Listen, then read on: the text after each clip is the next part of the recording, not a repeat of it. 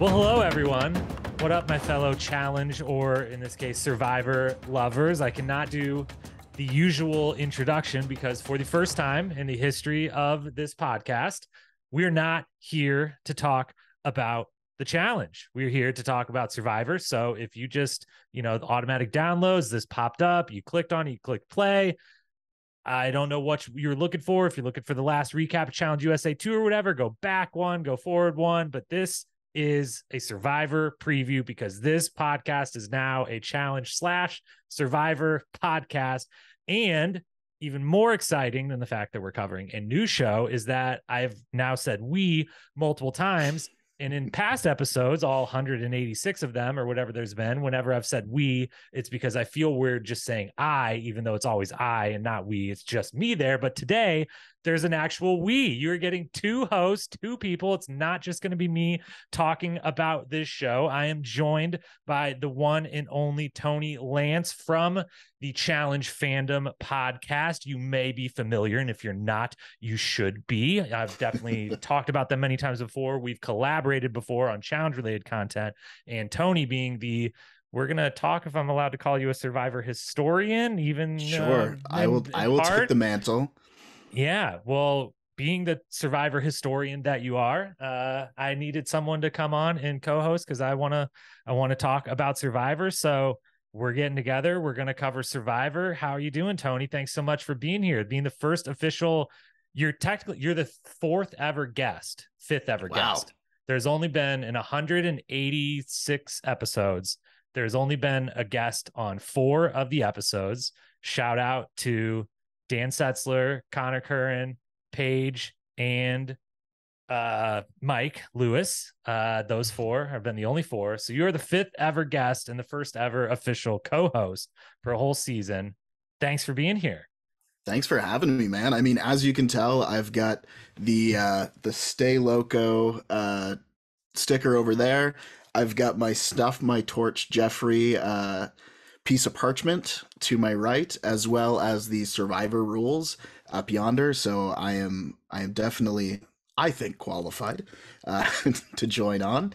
But yeah, I mean, I was a Survivor fan first. From the beginning, I remember the finale of season 1. I was traveling with my family, and this was like worst case scenario because I wasn't going to be able to see the finale that we had watched all season. This was like, yeah, sure, it was recorded on the VCR at home, but we were going to be gone for a while. And I mean, there wasn't necessarily the internet to spoil me on it, but that's a long time to not know who won something when you're super invested in it. Luckily, the family's house that we went to, it was, they were big fans too. So we went to the grocery store and stocked up on all the snacks. We all settled down. We watched the finale to season 1. And I mean, I was hooked from the very beginning, but that's such a strong core memory for me of active television watching rather than just watching whatever's on because it's on. And really, I missed a couple seasons when I was in college because I was in Vancouver. I didn't have cable. When I came back, Heroes versus Villains was on.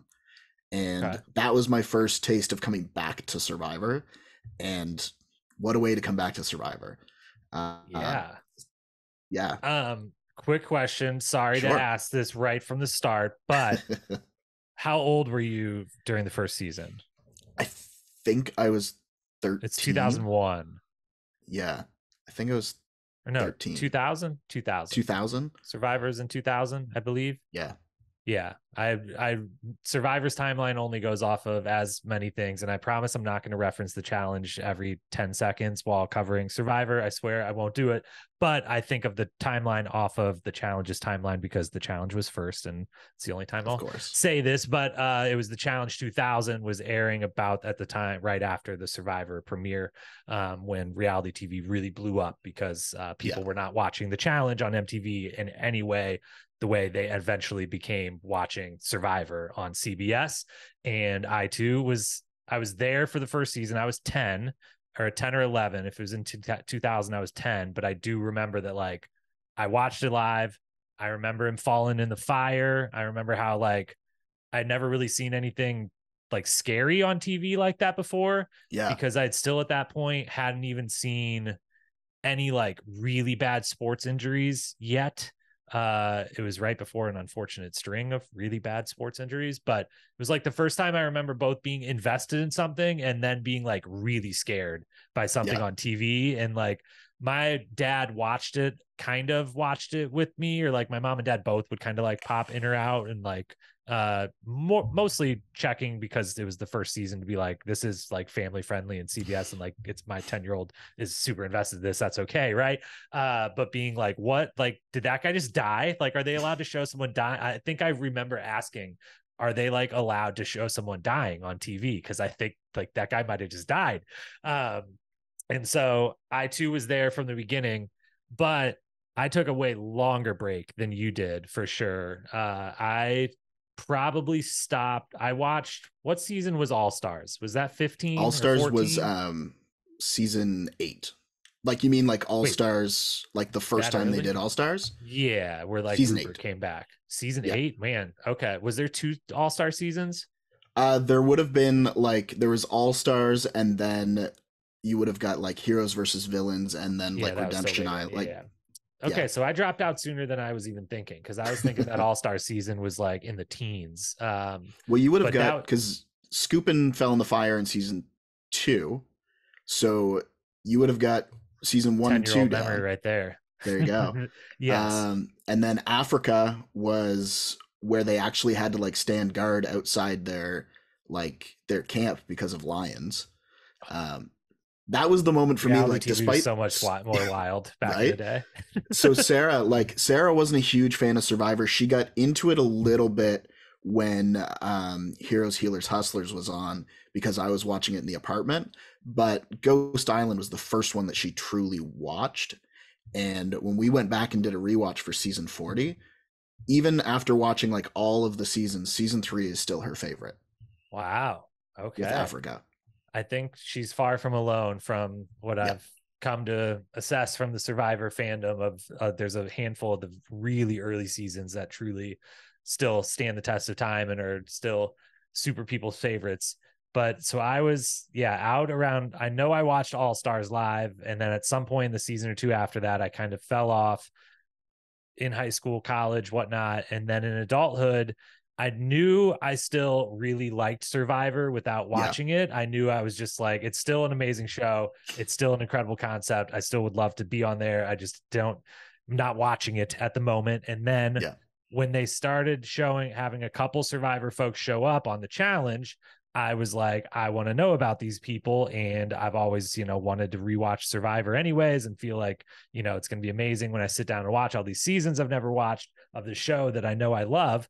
And so I started just going back and watching season like Jay's season that Yeah. he and Michaela are both on, which is really helpful that then Michaela has now come out of that into challenge stardom here of late. And I went back and watched Michelle's seasons, and then I watched a handful of them and then started watching I watched the season 40 finale live. I like caught up Right. on the season and watched the finale live. And then I've been watching all of quote unquote modern Survivor since live. And the last couple seasons have been covering it, just not here on this podcast. I've been covering it over with my good friend Paige on Most Likely To, which for this season, obviously, as we've kind of stated without stating here, Tony and I will be covering Survivor here for all season 45 here on the Challenge Historian podcast feed. We are taking name suggestions for names for what this version, Survivor episode, whatever recap title, great. But we should probably not call it the Challenge Historian on these given nights. So if you have any suggestions, hit me up, let me know. But it'll just be here. Paige might actually join. This is a surprise maybe to you. Not right now. She's not here in the Zoom, but will likely join us for a few episodes at some point during the season. So she may be popping in here with us as well. But otherwise, we won't be covering it on her feed, at least for the beginning of the season. We'll see. It depends on how the season is going. You might get me in 2 different places doing Survivor talk, but one way or the other, we will be here every week all throughout the season. And so for today, we are going to break down. We've kind of covered a little bit of our, our own individual fandoms. We're going to talk maybe a little more about that and a little bit about the modern Survivor 41 and on, the, what kind of likes, dislikes, things of that nature before we get into as much of a season preview as can be done, because Survivor is one, with the brand new cast. There's a lot to be learned, a lot to talk about, but ultimately we don't know too much about these people other than some little bios and some snippet videos. And we don't know, right before we came online, Tony and I were talking about how Survivor does a good job with their trailer of not giving a lot of things away. So there, some general assessments, some general hopes and wishes for the season, but all in all, basically a preview of sorts of what this podcast collaboration will be bringing you and what this season of Survivor will be bringing you. So that's what we're going to be doing. So let's kick things off by, I think we've covered our own individual fandom enough. With the final question I will quickly ask, though, I did ask right at the very beginning, but are we going to go ahead? Because I actually do have you saved as Survivor historian in a couple documents here already. So I'm just going to pass that moniker to you, I guess, for the time being, for the next 10 weeks, 15 weeks. How many episodes is a Survivor season? What is it? Usually like 13, 15? Yeah, they're the ones, they do odd numbers. They're like the only one I feel like that does odd number episodes. Well, I think they it was used to do that time. they used to do that like recap one in the middle where they would do kind of like the first 17 days or whatever. That was a little frustrating, I will admit, on the rewatch, when I, in the throes of the pandemic, really went deep on like, let's watch 2 or 3 seasons in the next week. And I would get to that the first time I came across one of those episodes, and I just, hit next episode and was like, wait a minute, what's going on here? I don't need this, Jeff. I've watched the last 6 episodes in the last 6 hours. Okay. You can cut these out. It makes sense when you're watching week by week, but not so much when you're watching literally binge style all in a row. Oh yeah. We were in the pandemic and we were pregnant with Malcolm when we did our rewatch. So like we literally had nothing to do. We were just binging Survivor. I was working remotely. I'd come upstairs for lunch. We'd watch an episode of Survivor. I'd come up on my break. We'd crack another 15 minutes out for Survivor. So we really powered through it. How many times do you think, what season have you watched the most, and how many times? Have you watched any season more than twice? Yes.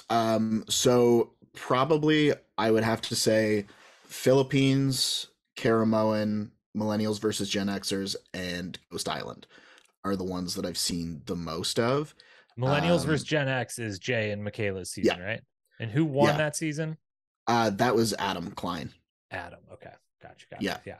That I've probably watched the most because, I'm a huge Malcolm fan. Obviously, my son's name is Malcolm. Not completely because of, but not because of. It helped, yeah. Yeah, it definitely helped.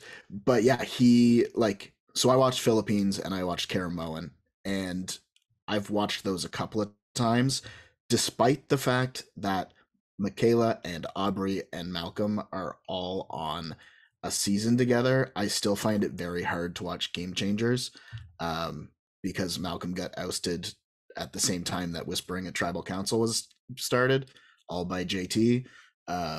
So I have a little bit of resentment there, but it's also a good season. Okay. That's actually a really good segue then, because into modern Survivor, aka season 41 and on, where a lot of things have changed, and changing moments like the one you just referenced of like the first time we could ever have a quote unquote live tribal and be whispering to each other, get up and talk.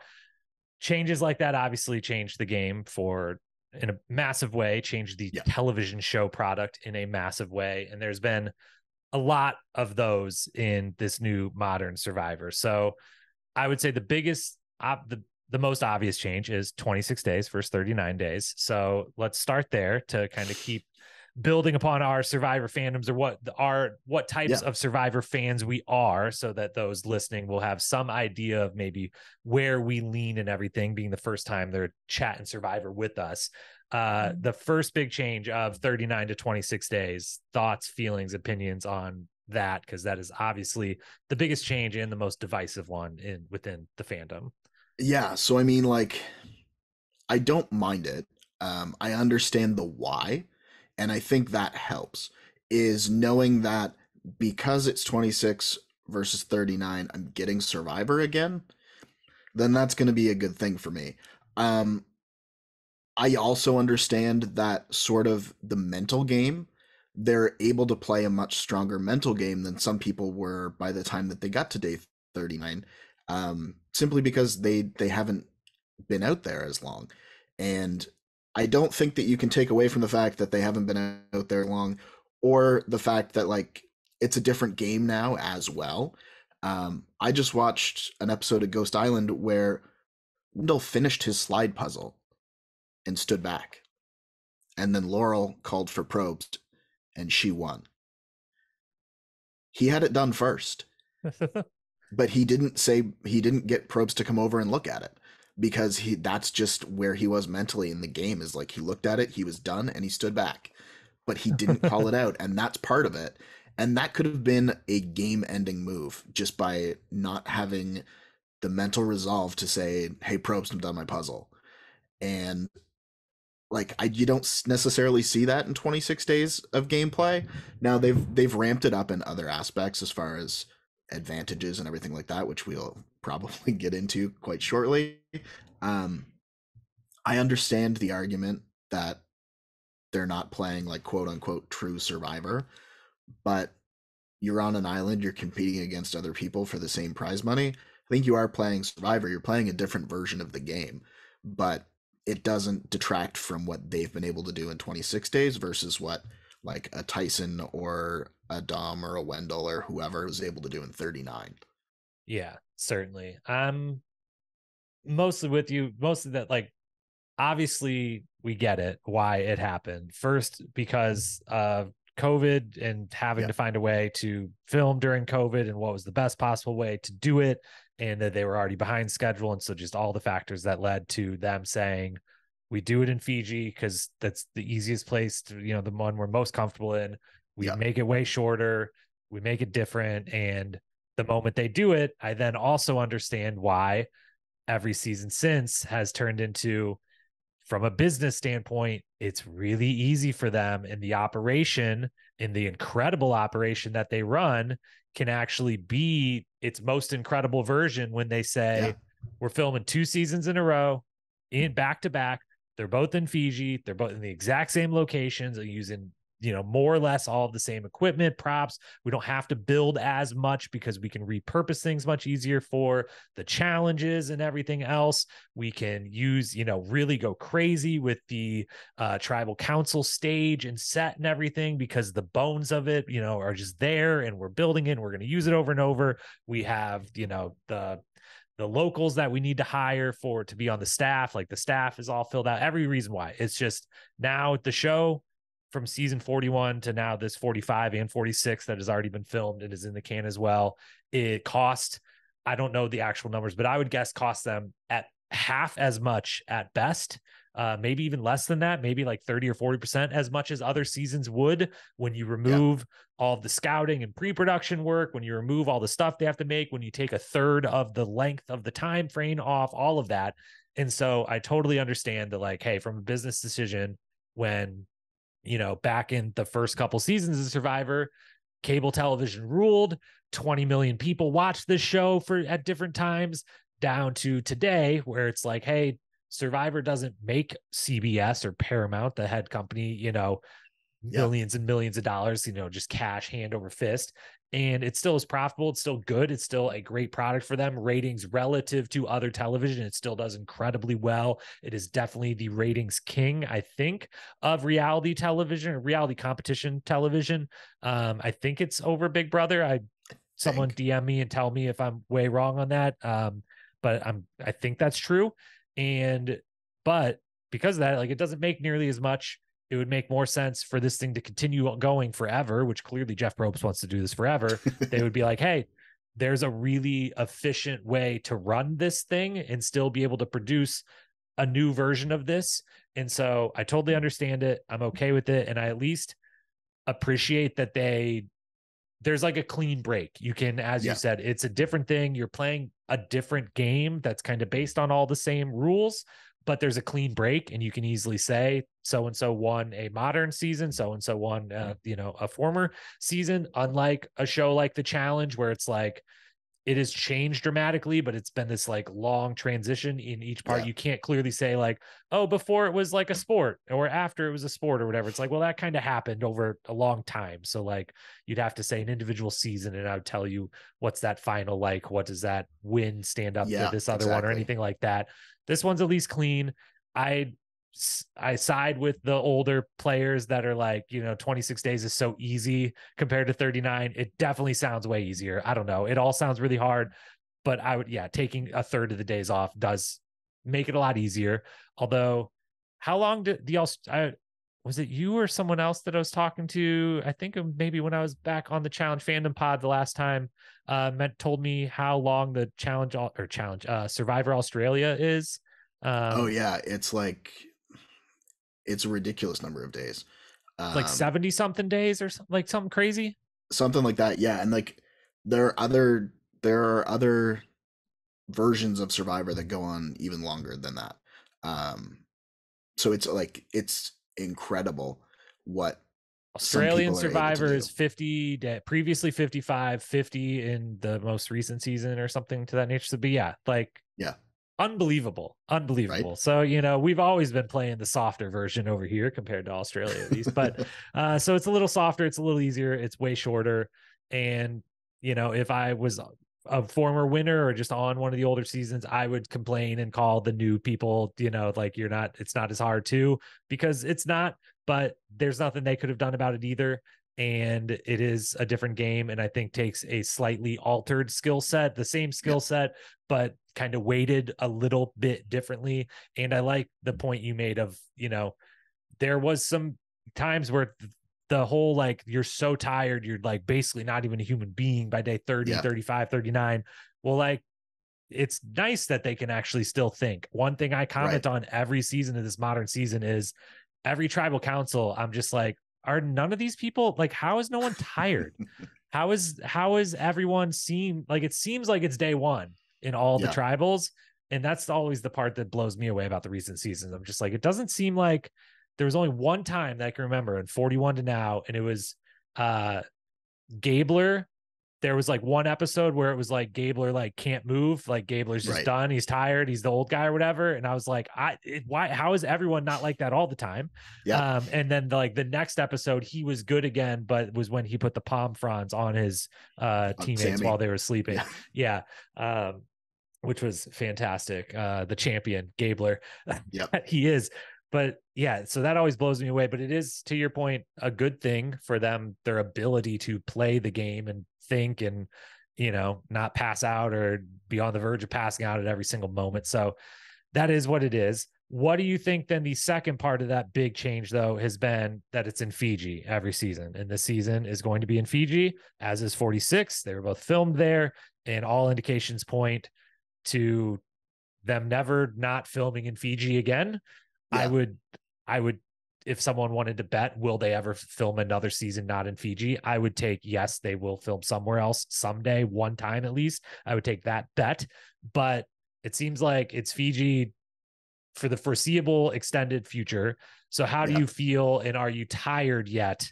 On now, let's see, 1, 2, 3, 4, 5. This will be our fifth season in a row of being in Fiji. Are you tired of the scenery yet? Do you miss the days of globetrotting to other locales? Um, I'm hit or miss on it. I liked when you were getting new seasons like at the finale and you were going to see like where they're going to be next, because even though they did film back-to-back seasons from like 19 forward where they filmed two in like in the same area, and they bounced around a bit, like I think they went back to Samoa for like two chunks of two, but for the most part they've been, I think it's been since Millennials versus Gen Xers actually that they've been like located in Fiji, but they've really set up like their base of operations. They essentially have like an entire village of their entire crew and medical and everybody who builds all the challenges, everything like that. Like, I like it because the fact that they're there, the fact that they're stationed there, they don't have to think about moving things somewhere else. That allows them to do these huge, extravagant challenges. And like, I'm a sucker for a drone shot, as is Rick. He was always talking about it on the season that we covered on Challenge Fandom. So I now make note of it every single time it happens. But the challenges are so interesting to see, and they put so much work into them. And I think it's because they have a central location now.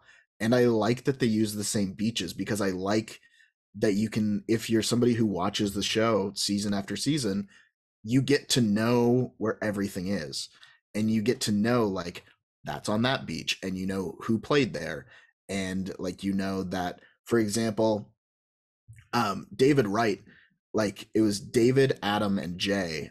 After they played, they went back to Fiji, and David actually hid a fake immunity idol on one of the beaches, with the intention of, if he ever played again, then he would be able to go dig it up. He did play again, did not go find it, because he didn't want to anger the survivor gods, as it were.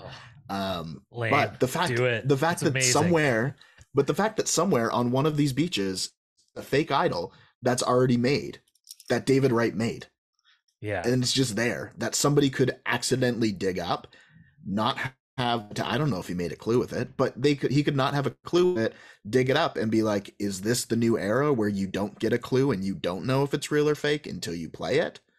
So it's, to me, it's interesting. I like that aspect of it. I like that we can see landmarks that, if you pay attention to the seasons, you can pick those out. Yeah, I think Fiji is now a character. Mm-hmm. That is definitely the optimistic way to look at it. And I think those are all true points. And certainly you hit on there's a lot of pros that come with it. And the biggest one is, well, you said, like, us as the fans can kind of recognize certain things and certain markings. That's all really cool. But the fact that the production team, specifically the camera crew, they know how to capture everything, because that's the hardest. One of the most amazing things of what they do is the fact that they do capture all of this stuff, and you never see really, another camera person like in the background or anything, like, you're not, obviously the cast members do and are well aware that the cameras are there and everything, but like, we never like see that. And that is one of the hardest parts in going location to location, is that cast members can find places where they can either get away from the cameras, or where you're just like, we didn't think every inch of this beach, all three of these beaches through. And so now, like, they keep meeting over here and we don't have like a good angle to get a shot. So one of us has to like walk right up into their faces, and it's not as like good or whatever. And so the fact that I am confident by this point in 45, like, they have every inch of this covered. They know the angles. They know if someone's walking here, this is the route you take. This is we call these two cameras over, whatever. Like, they have it all covered. And that's really great that we know we will not miss anything ever on, the show while they're there. And then, all the benefits it brings the actual production member, I'm sure it makes their lives way better and wonderful. The only downside, the only thing I don't like is, as much as it's fun to like recognize areas and landmarks and things, it also does get a little boring sometimes now for me. And specifically, if the first journey of season 45 is them going and walking up that one hill, it's beautiful, it's stunning. I would pay a lot of money just to go on that hike up that hill. Like, it's unbelievable, it's wonderful. But I've seen the 30-second montage of like 12 different threesomes of people walk up that hill to the top, and every single time they also seemingly don't talk on that walk, because like, that's like the most famous journey for no talking is had, or if it is, we're not going to show you any. It's just them getting to the beach, and then now they're at the top and they're going to go spin a wheel and make a risk reward decision. And I'm like, I know there's small little islands you're on. There's got to be another place. And last season they did introduce the couple, the like one where they had to walk, like wade through the water, like out to the big rock or whatever. I was like, that's like difficult. Like, I know the others had to hike up it looked, it's all difficult when you haven't eaten or slept or anything, but like the wading through the water and stuff, I was like, man, that's tough. I'd be pissed. Well, I went on this rope journey too. A little bit. Yeah. Like, they had that rope that they were using as a guide. And I was like, that's how you know it's tough, is they didn't just say, you go over there. It was like, make sure to hold on to that rope.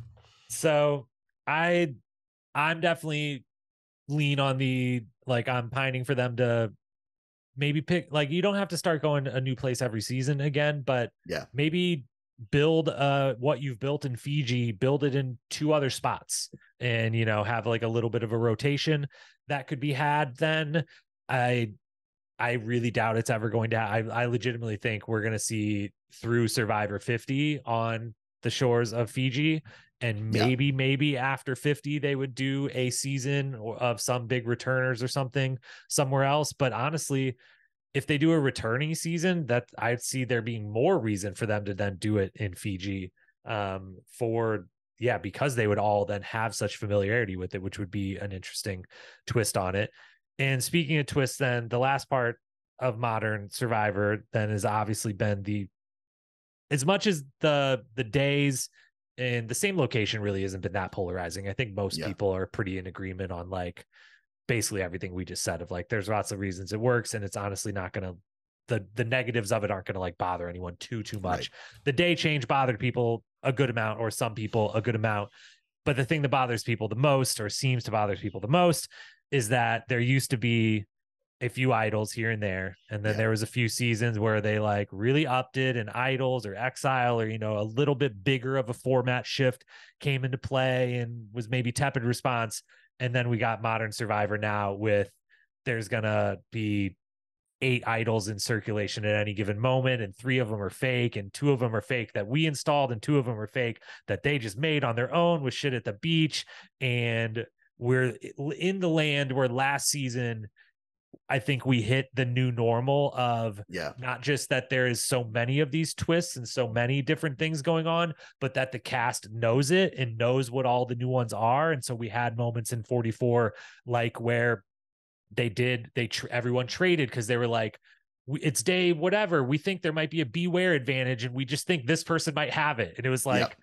beware advantage hasn't been introduced, that person doesn't have anything, but you're just like in this world where now all the people have watched enough of these new seasons that they're like, there's all these advantages. So things like Jamie ends up giving away her, thankfully, fake idol on 44, and it walks away because they changed stuff because they were beware of the beware advantage when it didn't exist.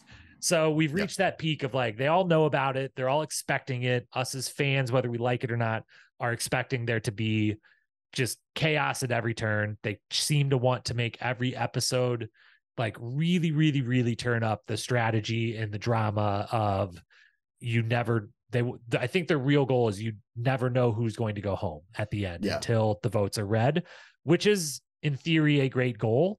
I definitely don't always love the methods of which they get to said goal. So what are your overall feelings on the number of twists and idols and advantages in circulation these days? And are there any that either you like the most or maybe dislike the most, or that any that annoy you the most? So to go back to your point about how the camera people are really able to capture everything now, when you said that, my mind immediately went to when Jay found the fake hidden immunity idol. He's walking with Ken and David, and then they do like a cutaway shot of the coconut with the fake painting on it, and then it goes back to Jay and he clocks it and they're walking. But like you can tell that the footage of the coconut was put in after the fact. Whereas in 43, you have everybody running through looking for the advantage, and everybody's walking by that one tree and like missing it every single time. But the fact that the camera person is catching everybody missing it, but nobody acknowledges that it's probably where the camera person is complete proof to your point of they know where to be in order to not be conspicuous and to still get all the shots that they need. And that was something that like very vividly stuck out as you were saying that. So I wanted to make sure that I mentioned it. I do remember that was the one time in particular that I remember saying when covering it with Paige of like that camera doesn't seem to be super zoomed in. Like they are like in the woods. Like, did no one figure that out? Like no one figured out that one camera member is not moving and that they seems to be kind of focused on this one general area. But that's also the sort of thing that like if anyone ever said in that moment, Yeah. hey, it's probably around here. There seems to be like the camera people are all over here. It seems like it might be over here. They obviously wouldn't probably show us that moment, Yeah. or they would maybe be told, hey, you're like, I'm guessing it's one of the rules. Who knows? They're like, don't reference the camera people ever, unless Yeah. it's like they do the camera person does something wrong and they're like literally up in your face or whatever, and they're like get out of here or something. I don't know, but like you're probably not supposed to reference them. But yeah. Anyways, continue with your point. Yeah, no, that was so yeah, so like as far as like the overabundance of advantages and twists and things like that, I it gets so tedious because it really takes away from people's ability to play the game. And the people who they're casting now, especially in the new era, they're all like super fans. So they're so gung ho and they've been applying for so many years to get out and play Survivor. And then they get out because of like some weird advantage that was put in the game just to be a weird advantage.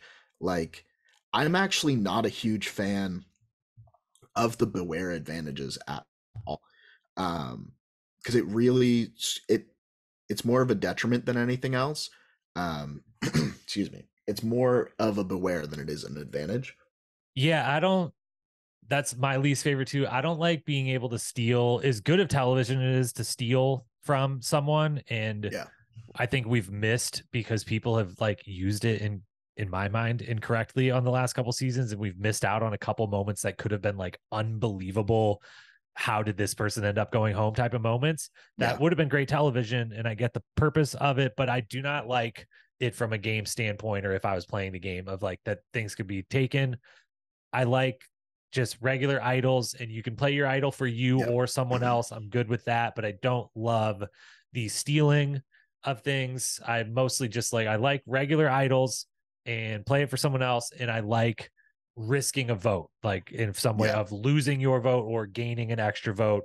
I'm generally okay with those. Those still feel like in line with like the game that exists in my mind, and we Yeah. all kind of have a different version of what the game actually is in our own minds. But I'm with you that the Beware is like the one that stands out to me as the most like it seems like the biggest change, I guess. Like it's the most Yeah. different from the others. It's a huge detriment too, because like I'm fine with lose your vote if you've got like a Ghost Island mechanic, or you've got like the Shipwheel Island where you risk your vote to get an advantage, fine.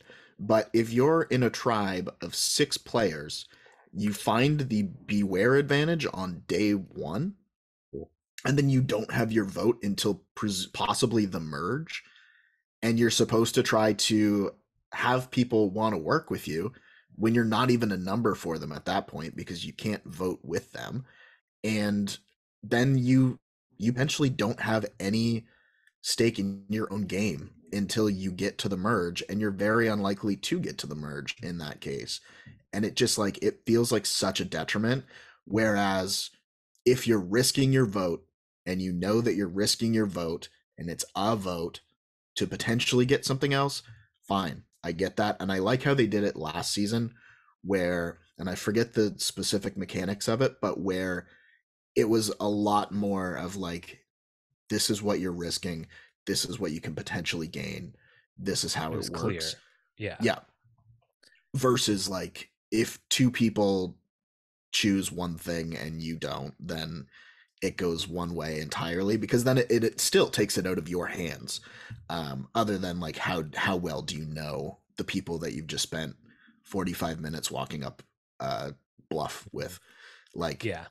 there's so many good ways to do it. In all honesty, because we are having so many Supermans come on now, I would actually love, if they're going to just keep going with advantages, for them to do like a second Ghost Island with the like cursed items from seasons past, because everybody's a super fan. They all know what these are. They all know how they've gone wrong, and that's a perfect opportunity to put things back in the game, but do it as part of the show's theme.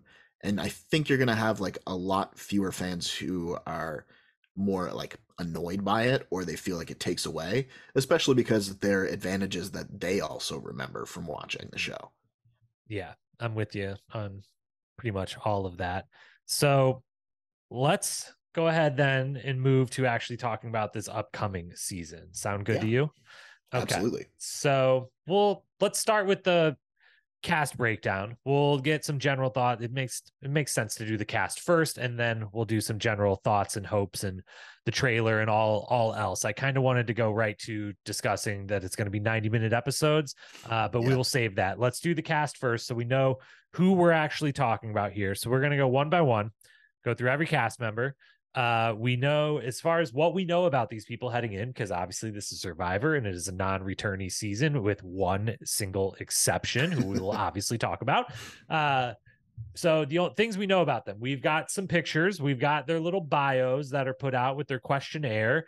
And Tony, unlike me, did his homework and his research and watched the different clips and some of the different footage that has been put out. I have not yet. So either way, we're going off more or less limited information about these people. Very. So we're going to go through one by one, and we'll each just give, one thought or something, anything that stood out or is worth mentioning about each of these people as we go through. We'll try to keep it, relatively short so we aren't here for 3 hours going through every single person on here. But if something did stand out about that person or any feeling, and as always, with a season preview and with especially with Survivor and not knowing any of these people, I will say the same thing I say about rookies on the challenge when I do previews. I will speak for myself and not Tony in this instance. I am basing a lot of this off of a photo. There's a lot of opinions being made off of a photo in like 3 paragraphs of a questionnaire. Okay. So I reserve the right to be very wrong and to possibly be rude at some points, because if I just said everyone seems nice and I like everyone, that's, not true and would be a little bit boring. Yeah. So when 2 episodes into the show, I have a completely 180-degree different opinion than what I have right now. Again, it is based off of a picture and some sentences and paragraphs they wrote. And some of them didn't even write that much, which I actually respect. And you might find here, I like the people who wrote less. For some reason, I've decided that's a good thing, which makes no sense because none of this will really make sense. So that's my big disclaimer. Do you want to add anything on the disclaimer front? I mean, that sounds about right. Because we have so little to go on, I noticed after I wrote the first 5 or 6 things down, I was like, I'm mostly just commenting on who they said they identify with, because I know those people's games. I don't know this person's game. So then so the first 5 are very much like, I like that they said this about this person. Whereas I got further in, I was like, okay, I am now no longer allowed to reference who they said they play like. But the same as you, like, I've been wrong so many times before. Notoriously, when we did USA 1, we were like, why is Love Island here? And then Love Island ended up being some of our favorite players because we had no frame of reference for them. Like, they come from a dating show. Why are they on the Challenge USA? But it's because they're good at what they do. Yeah, exactly. They're entertaining and have real personalities to some degree. And that isn't always the case with others entering the challenge world in recent years, but that's not this podcast. These people do all seem to have some sort of personality. We'll learn more about them, but yeah, I looked long enough to find either one thing that I could decide that I like them because of this, or one thing I could just for no reason be like, nah, I don't like it. I don't like this. This was a bad answer. This is a bad thing. And again, I don't think anything in here will be offensive in any way, but if you're like, hey, I like riding bikes, and you said you don't like that person because they like riding bikes, like, we're grasping at very little information here. So that's just how it's going to go. So let's kick it off. We will go, I didn't do it this time around. Typically, I always try to reverse the order and go in reverse alphabetical order, because I feel bad that every 1,000, previews of every single season, it's always in the same order. And, some people are always, then last, and not, maybe someone isn't listening or whatever, but I was lazy. So we're going to go in alphabetical order here, or not alphabetical order. What is we're this going order, in Entertainment actually? Weekly order. Yeah, we're going in Entertainment Weekly order. Shout out Entertainment Weekly, which is where they do a lot of Survivor coverage, and they have there's lots of places you can, look, get a cast list. But if you pull up Entertainment Weekly's Meet the Survivor 45 cast is where, and I will link it in the show notes, where it has the whole little bios that we are referencing here repeatedly. And then they also they just dropped today, and I haven't had time to watch it, but they have what looks to be, or is getting rave reviews, a little 15-minute video about the casting process for this particular season, and like the cast journey of, I think it's 4 people from this cast that is getting rave reviews on Twitter, at least so far. I've not watched it yet, but Entertainment Weekly seems to be your main source for a lot of good Survivor content. So that is what we're referencing. It'll be in the show notes here if anyone wants to open it right now and follow along, or get to see the pictures as we talk about these people. Well, that's the thing too, right? Like, it's funny because the same list is on Parade magazine with their in alphabetical order over there.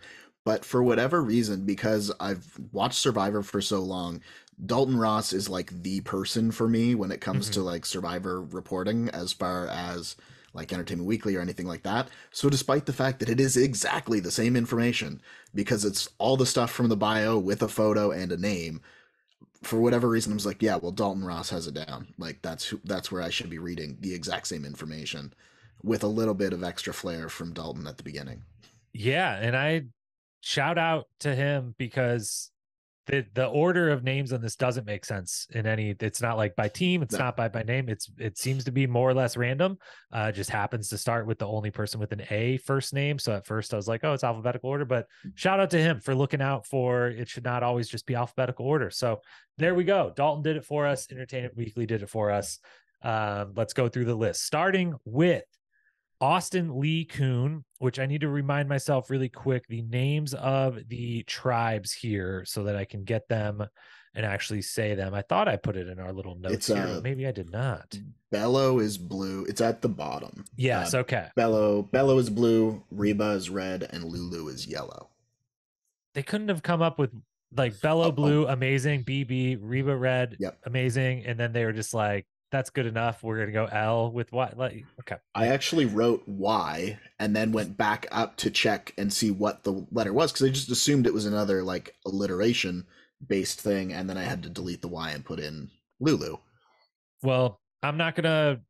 For the first few episodes, I won't remember, and we'll use colors. And for this breakdown, I'll probably also use colors, so I don't have to keep scrolling. So Austin is on the red team, Reba. And Austin Lee Kuhn. I will start with, he's from Chicago, and that's where I live. And so I'm gonna DM him and see if he still currently resides in Chicago, and if he does, maybe we got to meet up with him. But huge points in my book, because I'm very Chicago proud.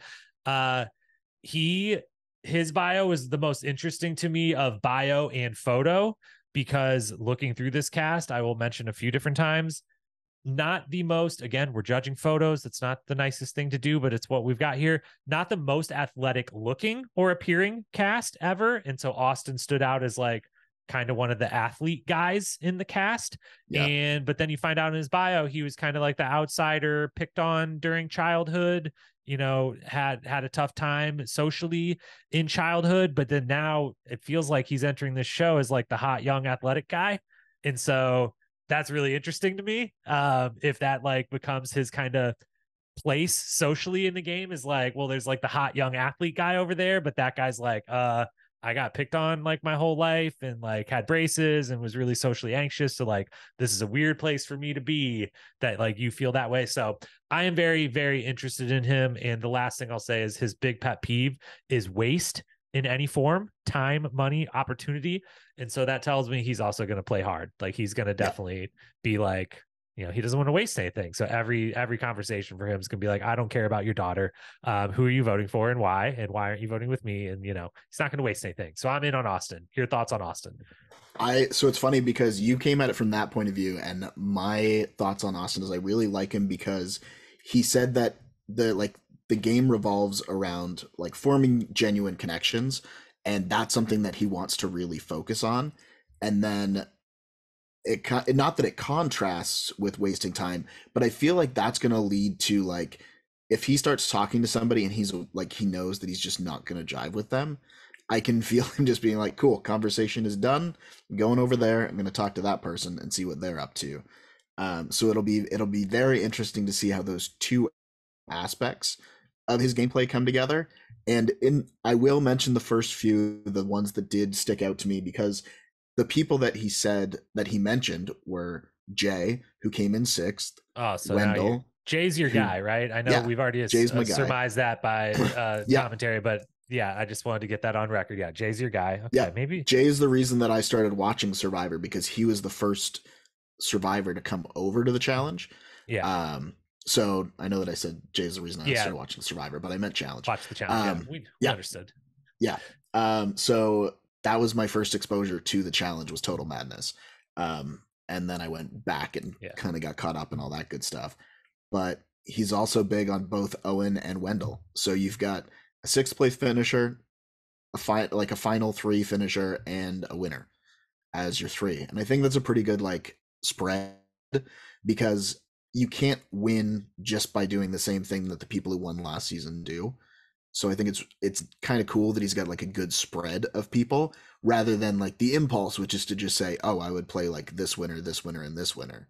Yeah, which is happens a lot in here. I did not do the tallies of, maybe I'll do it and like post it on Instagram or something, but I want to go through and tally how many times each person was said, because like Parvati is said like by half of the people on here. It feels like Tony. If you're a female and you don't mention Parvati in your bio, like you maybe get kicked off the cast or something. I don't know.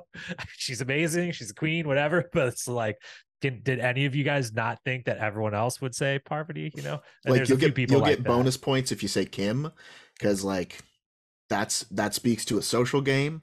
Mm-hmm. But yeah, like there are a lot of, I saw a lot of Parvs, I saw a lot of Tonys as well, going through. I think Tony might be the most mentioned. Yeah, maybe. Yeah, but it would be interesting.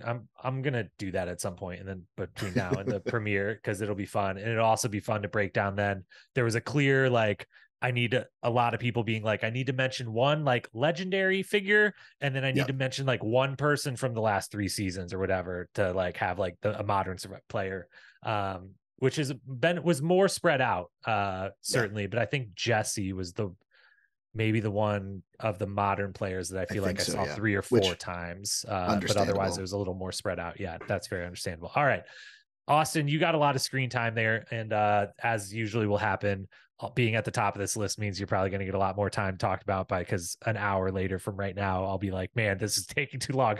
So, lucky people at the top. Now we move to D. D is also on the red team. And my only thought about D was, I think she could win, but reading her bio, she came off to me as she was maybe going to be too eager to be like the big dog. And so I think she's going to be one of the first people out at the merge. That's like the first person when they get to a merge, that's like, everyone gets around and talks and is like, yeah, D's kind of been running shit at our tribe, and the other tribes are like, oh yeah, we saw that, and everyone decides she's the first big threat that has to go. So that was my read of her bio. She's super duper threat, but seems the eagerness is there to show that. And that was my read, was just, I think she's gonna run her team and then be one of the first out at the merge, as the first person that's like, well, obviously we all should start with getting her out before we move on to anything else. See, I got like mad Desi vibes from her. Just like, she's a marathoner, she's like, she does CrossFit, she's in shape, she also like, she has her own business, so she's obviously got like the brains behind the brawn.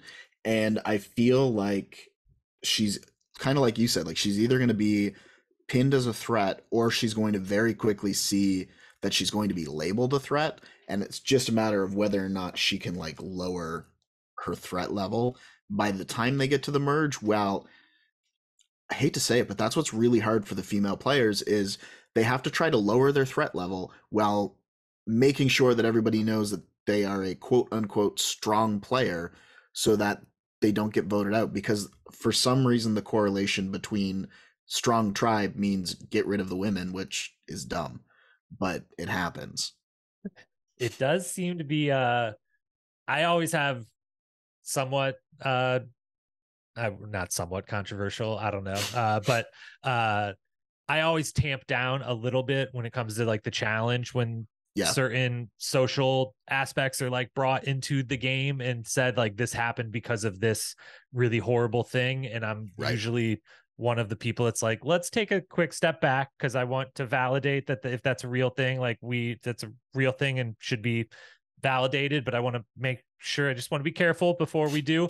But Survivor, which I've been making the jokes all Challenge USA 2 long for a minute there. I was like, Challenge USA 2 looking a lot like Survivor. It's just they're just gonna let all the women go home. Like production's not gonna do anything about this. We could just Yeah. vote off all the women. Like what is this, Survivor? Because that does seem to be a reoccurring thing that keeps happening. But at least on like the last season or two, it's like whipsawed then back, where like by like the final 7 or 8, like it was even, or there was even more women, but like it was like a hard it was last season that it was like 5 of the first 6 were women, but then like 5 of the next 6 were men. And it was like, it literally went like 100% one way and then 100% back. And I remember halfway through last season, I was like, I think this is actually going to go so far back. And the women that are left are going to get so upset about this, rightfully so, that like there's going to be 3 women in the end, like just out of principle of like what the hell is going on, which obviously didn't happen. But yeah, so anyways, that does seem to happen, and we'll see. She definitely has her work cut out for her. That's D. Then we've got Brandon, and this is Brandon, because we have a Brando later in the cast breakdown here that is also Brandon, but is either in his regular life goes by Brando already or was told he has to for the sake of not having dual names on the season. So Brandon Donlin first, who I was so in on and then so out on. This is my least favorite cast member, and let me tell you why. I first was all in on him because he wanted to live up to the Survivor writer lineage, which I did not realize how strong it was. I was very aware of Mike White because huge Mike White guy with White Lotus. And then, realized like, oh my gosh, like he's one of the seasons I would really like to go back and watch. But then reading Brandon's bio here, you find out this huge lineage of like writers that have been on the show and either done well or at least been, interesting cast members, everything. And I was like, hell yeah, I like this guy. And then he committed a major sin. Tony, do you want to know what that sin is? Now there's one of 2 sins that it could be. Well, which one do you think it is? Are you a lover of Catan and he's a hater of Catan? Yeah, what the hell, Brandon? He said, quote, "I'd rather get a root canal than play Settlers of Catan." I'm out. Brandon, first vote, get him off of this island. Make the first immunity challenge individual for no reason. Just be like, teams are disbanded for a moment. You all have to play Settlers of Catan. And Brandon, you're the representative for your team. Obviously I really enjoy playing a lot of board games, but in particular Settlers. And I can't stand for this, Brandon. So you're on my villain list to start the season. We'll see if you can win me back over. Hopefully you focus much more on the writer lineage thing than the hating the greatest board game ever invented thing. But yeah, I do not like Brandon for the time being. Fair enough. What was the other thing that you thought it might have, if it wouldn't have been the Catan? He also said that there's another video. I think it was another Entertainment Weekly video. There've been a couple, and I think one of them was your Survivor hot takes. And he said that he was pro Edge of Extinction. And the reason being is that way, if he got out, then he would have a way to potentially get back in. But Edge of Extinction is a very polarizing season in the world of Survivor. I haven't watched it, but know all about it because of Chris being on USA 2. And I would say generally, without having watched the season, I think I would like it. I would like the idea of Edge of Extinction. I've always liked redemption houses for the most part, if they're done appropriately, which they rarely are. But if they were, they would be great. Okay. Yeah. Well, good job. Good job picking. Yeah. I'm a firm believer in you can't blame the player for the format. So yeah, certainly. And because, I mean, really, like, if you go out and you're playing Survivor and they tell you that this is the format that you're playing, it's not like you're going to say, oh, sorry, this isn't the Survivor that I would like to do. If you want to give me a call back on a different theme, that would be greatly appreciated. I'm Yeah. gonna get Am I back on allowed this to just boat go now. hang out at Ponderosa for a couple days and like you'll invite me back, right? Like Right? I'm gonna ditch you right here and now and complicate this, and you'll invite me back and I come back. Are you ever gonna not go to Fiji? I've been here, Yeah. It's a bit hot. It's hot here. Yeah. If you could get a A more lot of bugs. temperate Do you guys go location for anywhere where me. there's no bugs? Like, have you ever thought about that? A season without bugs? That'd be pretty interesting. You should do that. Now, I like Brandon more than you do. Um, That's not hard. but I like him simply because he seems to be like the everyman. I feel that if I were to play Survivor, this is the type of Survivor that I would be slash play.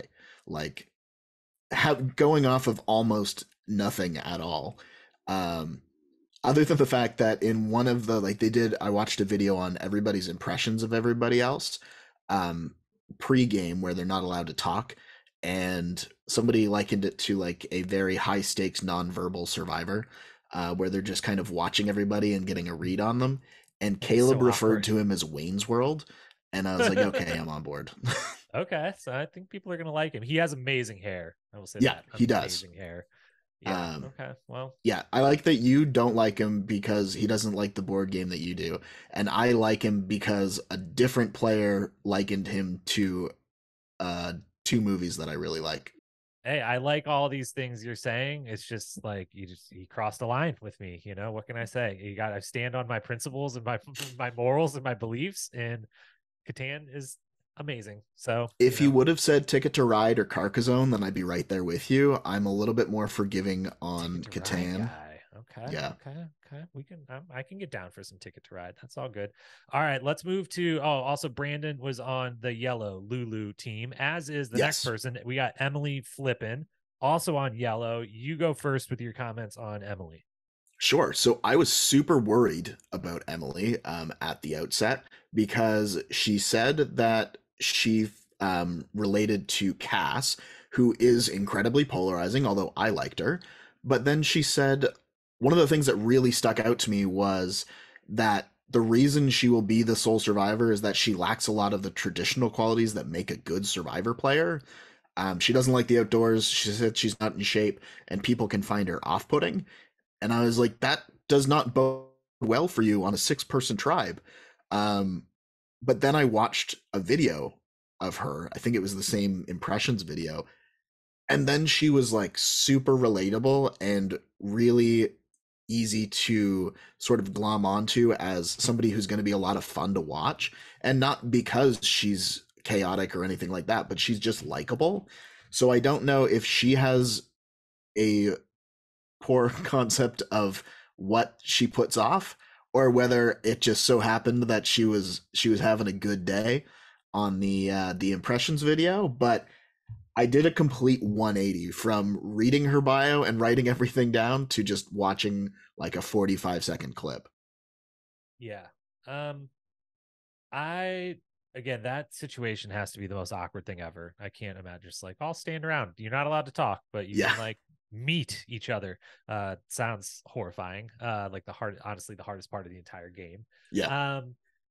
Emily, she likes cats, so points there. Both cat guys here, so Yep. points for that, Emily. Hopefully, we get some, little home life pictures and video snippets at some point, and they includes your cats.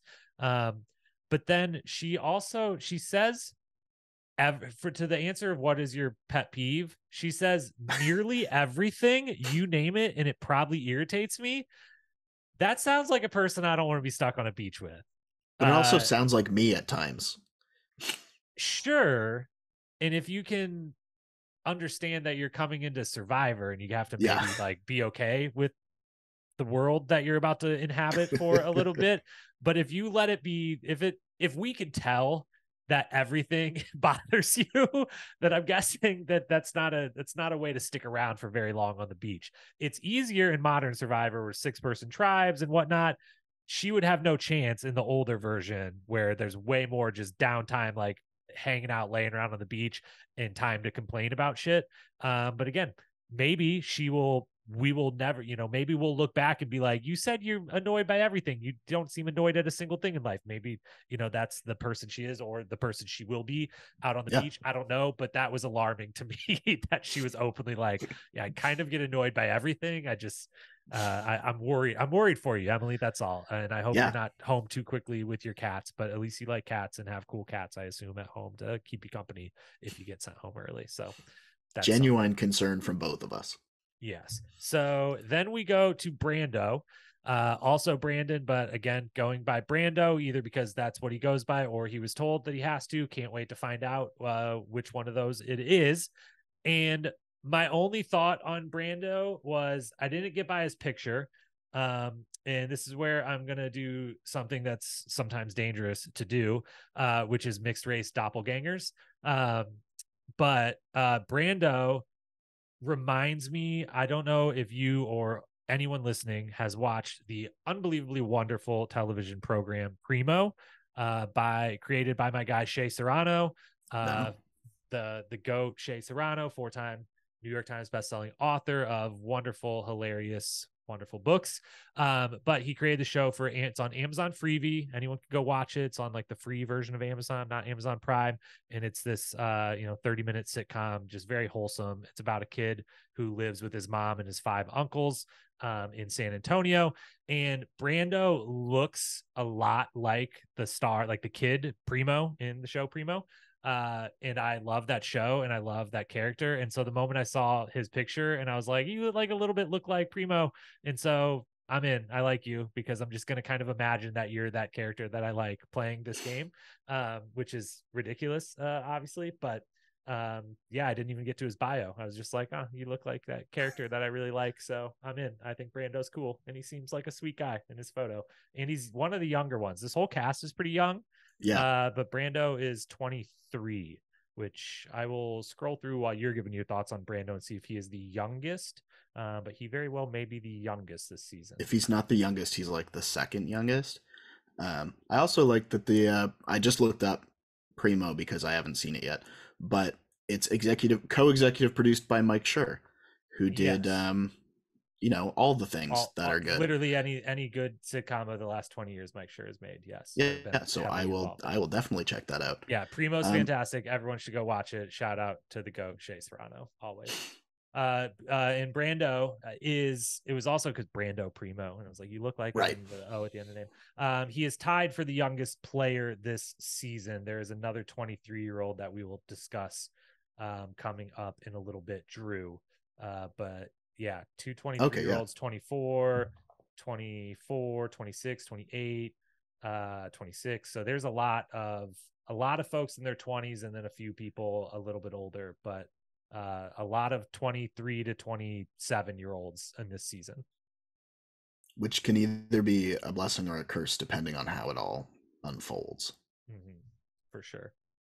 Now, I mean, like, I like one of the things that really stood out to me reading the bio was that he wanted to find an alliance member who can pick up the pieces that he doesn't have, which I think is huge because you have to look to be the most complete version of yourself. So if there's something that you know that you do not have and you can align yourself and become sort of like a power couple without being a power couple to the point where it's a threat with somebody like your Jessies and your Codys, and I know that Jesse and Cody eventually did become a bit of a threat, but those sort of dynamics play really well together. I mean, the first time that I saw it play so well that it worked all the way to the end was Ghost Island.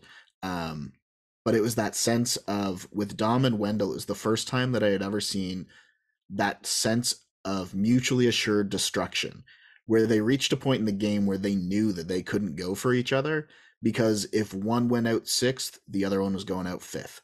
Like, the only way through was to just get to the end together and see how the chips fell. And I think that that's smart, to try to find an alliance member who really complements what you're lacking, and hopefully vice versa. Yeah, and then that same answer, I love the second part of it that plays to exactly what you were just saying. He says, Also, if they are someone I would be proud of as a winner in the era of Yeah. betrayals, aka Ricard, Shan, Jesse, Cody. I think this is important. I love the idea of thinking through. I would want to work with someone who we're so good that when one of us has to betray the other, the one that gets betrayed can at least be like, well, that person's cool. And like, I'm Yeah. proud to be unfortunately, in the two examples he gave, neither of them went on to win. Jesse didn't win after betraying Cody, and Ricard didn't win after betraying Shan. But like, if they would have, that they would have been able to be in the jury and be like, well, you think of Jesse, you also think of Cody, like that Yeah. would be cool. That's an amazing thing to be thinking about in advance of like being in one of those little power couples that has to either get each other out, like you said, around, early in the merge, or at some point you're not just like stuck together because you are friends and been loyal.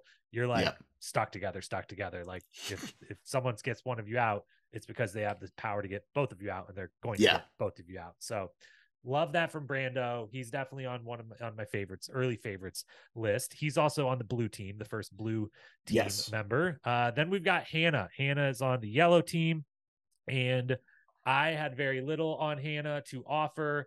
I just wrote down, I don't see it. The short answers made me nervous, which makes no sense compared to like the long answers that sometimes are kind of like super drawn out fake, like obviously I got to put answers to the test kind of answers, but I don't know. I just wanted more to read, I guess. But nothing super stuck out to me, I guess, really either way. There was nothing I was just grabbing at as like, I think I like this person based off of this random piece of information, or dislike. I was just kind of like, okay, Hannah's here, and we'll see how she is. So it's kind of funny that like for Brando, you were like, picture alone, I'm in. For me, Hannah Rose reminds me of Sarah Rice. And I am Okay. sold for that reason. She's also a therapist. And it's just like it's weird. I don't have much to base it on, but she gave me big Sarah Rice vibes. And then when I looked at her last name and it was almost Rice, just two letters off, I was like, cool, I'm sold. I'm in.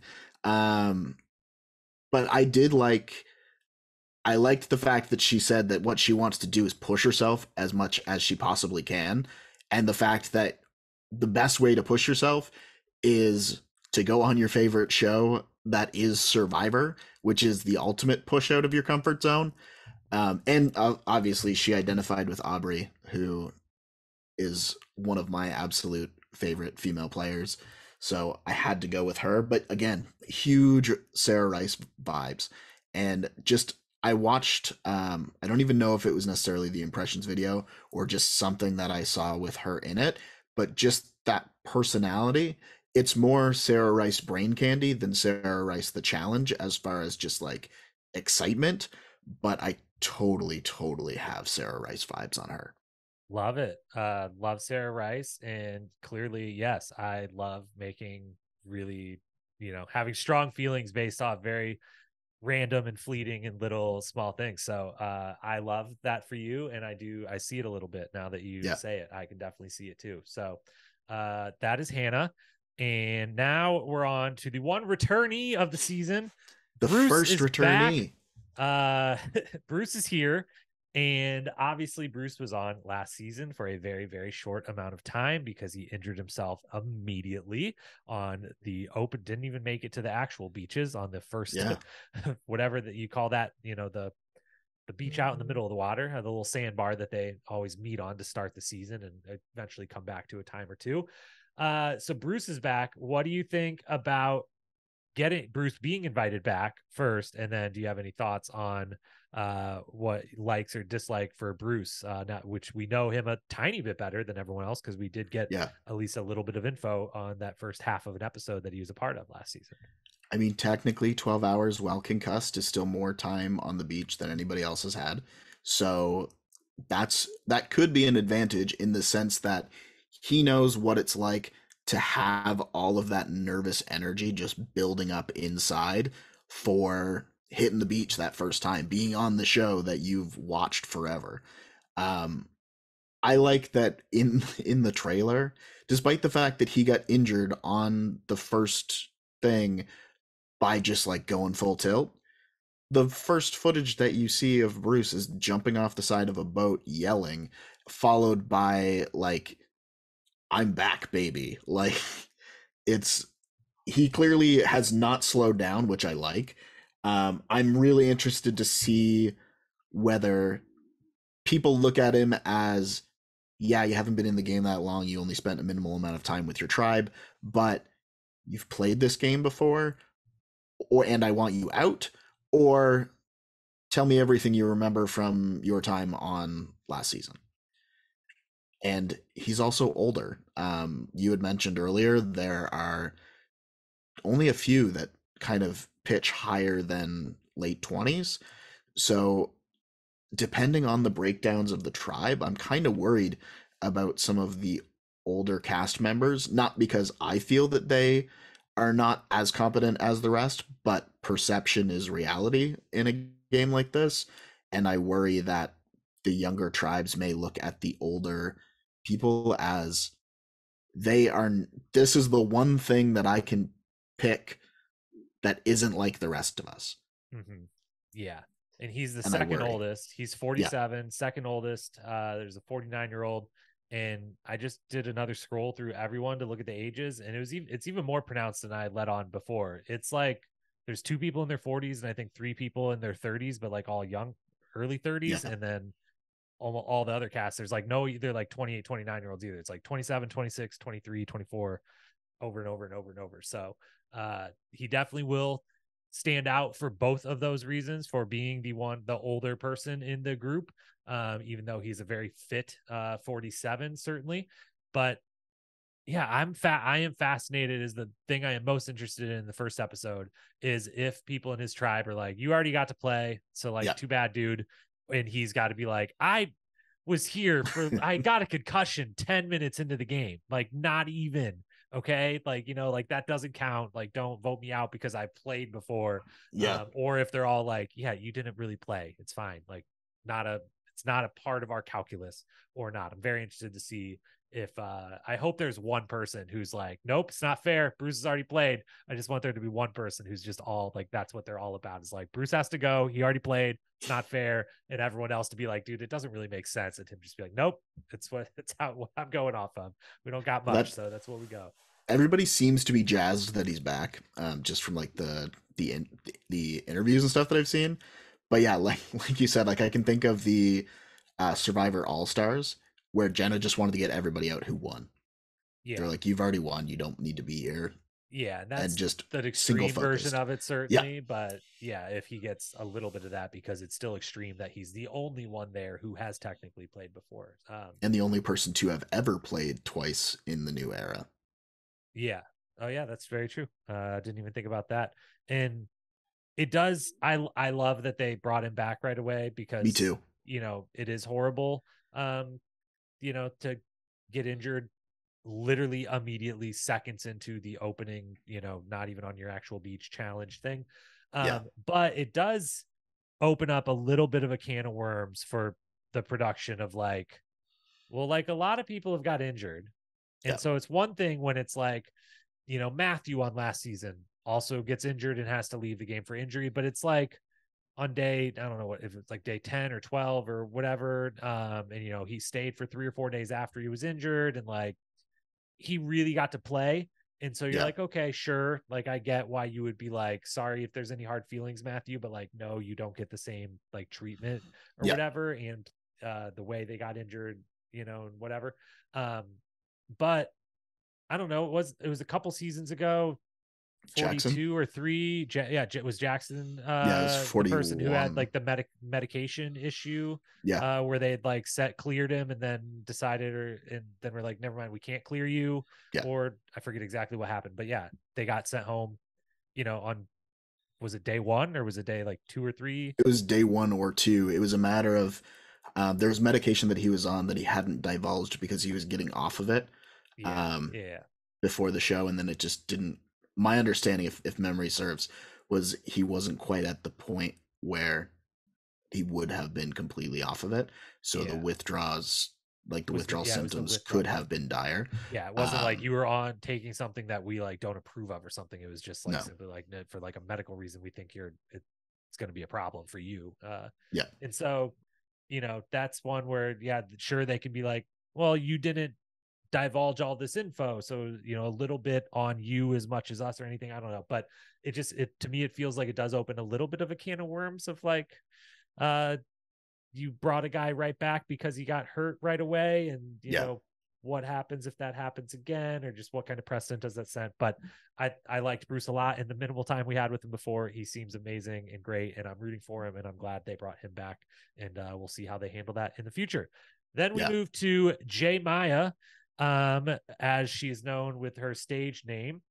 I will not butcher her full name. I'm guessing she will likely go by J Maya to some degree on the piece. I assume so, yeah.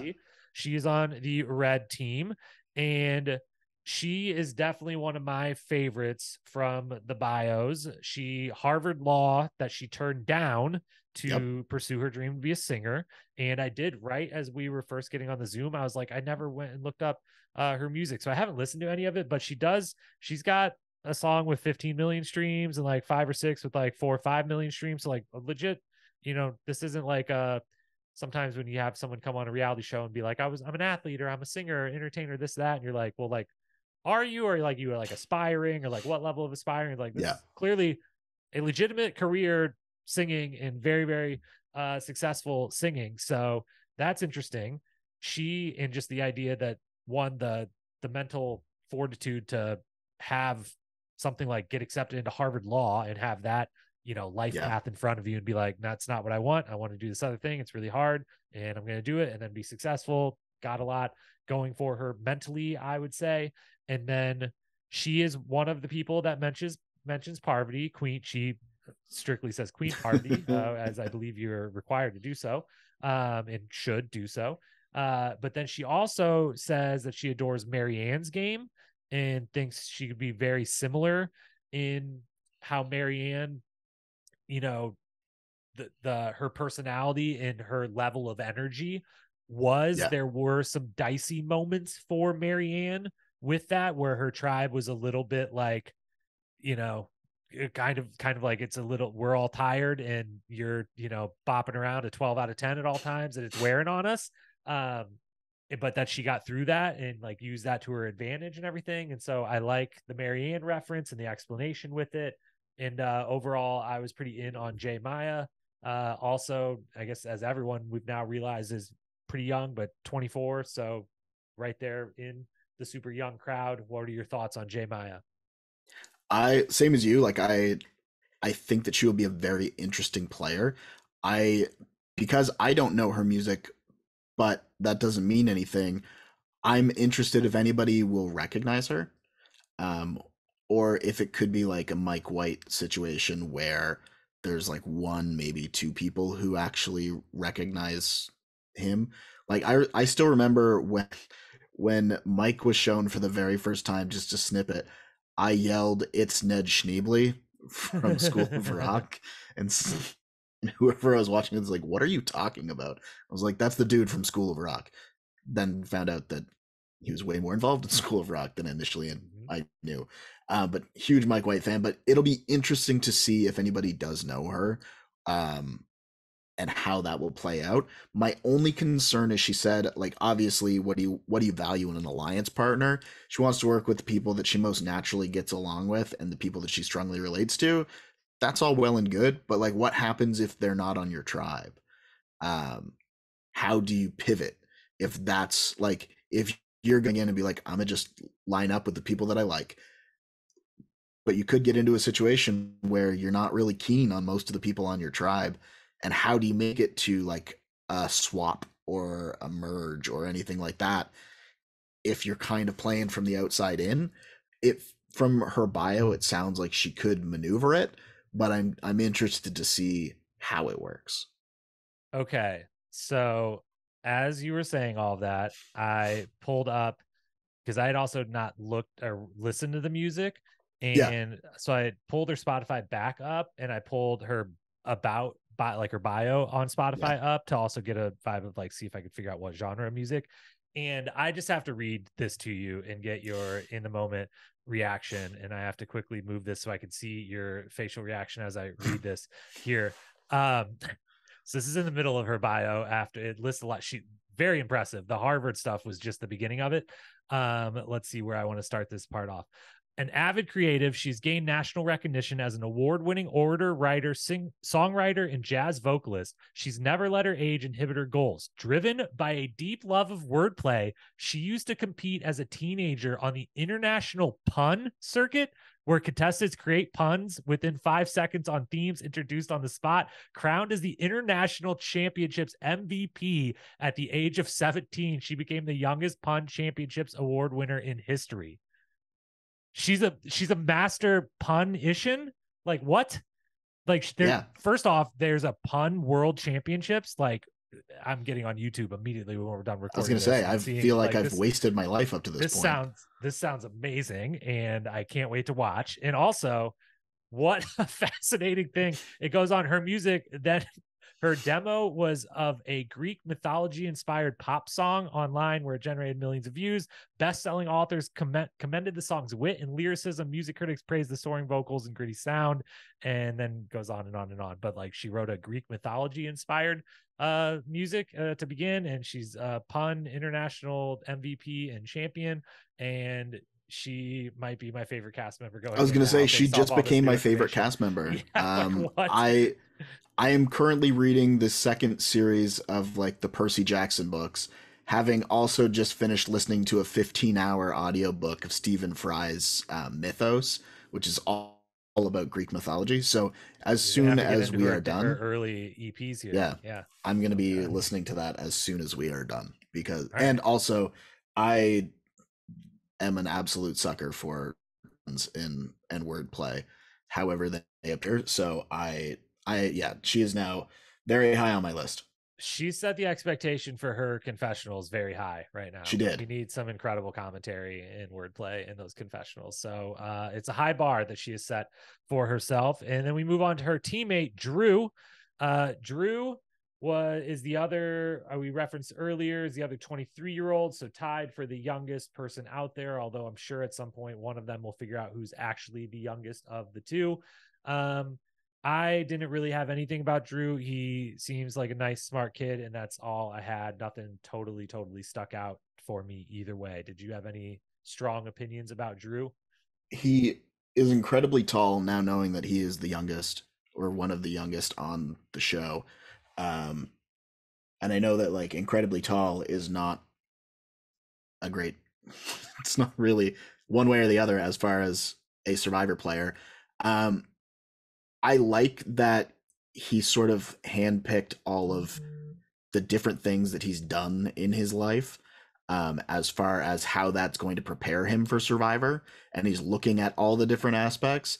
One of the funny things, though, is if you look at Drew and then listen to Drew, the voice does not match the body there. Excited. Okay. Yeah. It's quite interesting. And it's not a slight against Drew at all. It's just, I was not into some people. I was making coffee while I was watching the impressions one, because I knew I didn't have enough time to finish it if I paused it for any reason. So I walked away and I could hear a new voice. And when I came back, I was like, oh, that is not at all who I anticipated being on the screen to go with that voice. But he seems like he'll be a really interesting player. He has a really good read on the game. And I think that he will do well if he can overcome what everyone's perception is going to be of him out of the gate. For sure. Is he, tell me as the historian who knows who these people are here, yep. Cochran, Penner, and Ryan Ulrich are three people he references. Are those deep cuts, or are those super well-known people? Cochran won. He was Penner, one I knew the name or had heard the name. Okay. Yeah. Penner was on Cook Islands the very first time with like Ozzy and Yule and all of them. And he was on 25 with 25 was a season where each team had a return. Ironically, each team had a returning player who left injured on another season and came back as like, not necessarily as the coach or anything of the team, but just they were on each Mhm. of the different tribes. He's like an absolute fan favorite, um, and is absolutely hilarious. And then um, Ryan was final three. He was on Ben Driebergen season. Okay. So not deep cuts, but at least not the same names. So that was the only thing Yeah, I'd kind of noted written down. I was like, okay, well, like I only, as a not as big of a Survivor person, I know one of those names by reference, and I don't know the other two. So it's at least like that's cool. Like that's at least real thought and obvious real super fan. So good for you, Drew. Thanks for giving us some new names to know, and thanks for helping me then be able to fill a little bit more history in here. And then we go to another red player, three in a row here. Again, no idea how your guy was doing this order, but I love it. The complete randomness. We've got Julie. Julie is the oldest player on the season, 49. So shout out to her for that. And first thing about Julie that I will say is I think she picked one of the best outfits for the season. I'm also always looking at the clothing of like, did you make a smart choice or a dumb choice yeah, here as far as the clothes that you wore? Obviously, they maybe have like an extra sweatshirt or something that's not in the photo here, but big flowy pants, athletic top, spot on. That's exactly what I'm trying to go for if I'm on the season. So I loved that. And I loved, her stories, kind of the single mom that restarted her life at 40 and has found a lot of success in the last decade after kind of restarting things. Love that. She's an attorney. That's always helpful. Both it just tells me, you had some level of, IQ to obtain that, and then practiced a lot of difficult conversation and interrogations and reading people and all those things that make sense that they would translate to a game like Survivor and be helpful in some form or fashion. So I'm pretty in on Julie. I have good feelings about her. The only, the big reservation I would have is like we said about Bruce. Um, while she, similar to Bruce, doesn't look 49, like I yeah, wouldn't totally guess, I would definitely guess younger. Um, they will stand out even more because of how young this cast is than they maybe regularly would on a season. The right. fact that there's only two people who, I think after her and Bruce, like the next youngest or It's like oldest I saw 34 or was like something. 35. Yeah, So like it's a big gap, both just in being, labeled as the old person, or also just in like what you're into, life experiences, different, like you are a different generation than everyone else there. So I do get nervous because, as you referenced a few different times, um, one of the interesting things about Survivor that makes the show at times is maybe led to a couple moments that aren't as great, but it is like a microcosm of the real world. But at the same time, they don't know a lot about each other. They grasp at random things. So it does yeah, turn into at times, hey, there's three guys and two women. I don't know. It seems like the three guys could vote out the girl, or like that person's older. I don't know. yeah, Should we vote out the old person? Like that's something, and it does, the differences do get pointed out. And that's the beauty of the show, is they do a really good job of having a very diverse cast and highlighting the differences in people and the similarities in people. But it does sometimes bite some people in the butt of like, yeah, sometimes there's a little bit of ageism at play or yeah, sexism at play or whatever that might not even be like nefarious or anything, might just be because they have no idea who to vote for, and it's like the easy thing. So that might suck, but it makes me nervous for her. But otherwise, I'm a big fan. And again, the outfit thing really won me over. She doesn't get the outfit MVP. There's someone coming up that gets the outfit MVP for the best pick of wardrobe in my mind. But I do really like when someone seems to have thought about having to wear these clothes and only those clothes for up to 26 days. yeah. I mean, it's always different when like there have been a couple of seasons where they've been told to get ready in like their press outfits, Mm. and then those are the outfits that they have to wear. And I'm that's when you never see like people with suit jackets and stuff like that. Yeah, I'm never listening to any, there's no way you're getting me to change clothes unless you tell me like you're not allowed to be on the season if you don't like change and put something else on for this photo or whatever. Like I'm just like, no, I very planned what I was wearing and I'm not taking any of it off. Any of these layers, you ain't making me until I'm on that beach and the game has begun. I'm keeping all of it on. This is what I'm wearing. I think she'll do well. the biggest concern is the fact that she's got a 23-year-old daughter and a 21-year-old son. So it seems like the people who are on the season are the same age as her kids. So That could help. it could help or it could hinder, depending on like the natural inclination to be maternal, to be motherly. And that's not at all a detriment, because there are going to be people who absolutely need that out there. Like that maternal instinct, the ability to just meet people where they are, is huge. So I think that as much as, unless somebody says like, you're older than us, we need you gone, that she can probably easily like slide into that group dynamic fairly well. And I think she is on the same season or the same tribe as like, Drew is the one that stood out. yeah, Is yeah. the So one I could if see you're that maternal stuff kicking in, or being susceptible to the maternal on the receiving end there from him. but that also means that they could be a tight two to potentially like move some things around. So yeah, it's interesting too, because like all we get is a bio, right? So you hit the beach, and then the people that you think are absolutely going to align like hate each other. Yeah. Hopefully there's some hate. We will get to that when we do the general thoughts on the whole season, but that is the one thing I held back in the one thing I don't like about the modern Survivor, but we'll get there in a minute. First, we go to Jake O'Kane. They always, is it like a requirement just because of Boston Rob back in the day, they always have someone from Boston? Because I feel like the last few seasons about like the one Bostonian person, or one Boston or New York, kind of the one very northeastern city male. Like it feels like we've had one of those every season. Like we had Danny last season, we had Mike the season before. So yeah, Northeast, not specifically Boston, but New Jersey, New York, Boston, that attitude, that Northeastern, I don't give a fuck kind of attitude. I don't know if Jake has that or not. He is just from Boston. So that was the first thing. And then obviously, while I go by Jacob, I have been called Jake at different times in the past. And so I am holding out hope that he can do right by the namesake and make the namesake proud.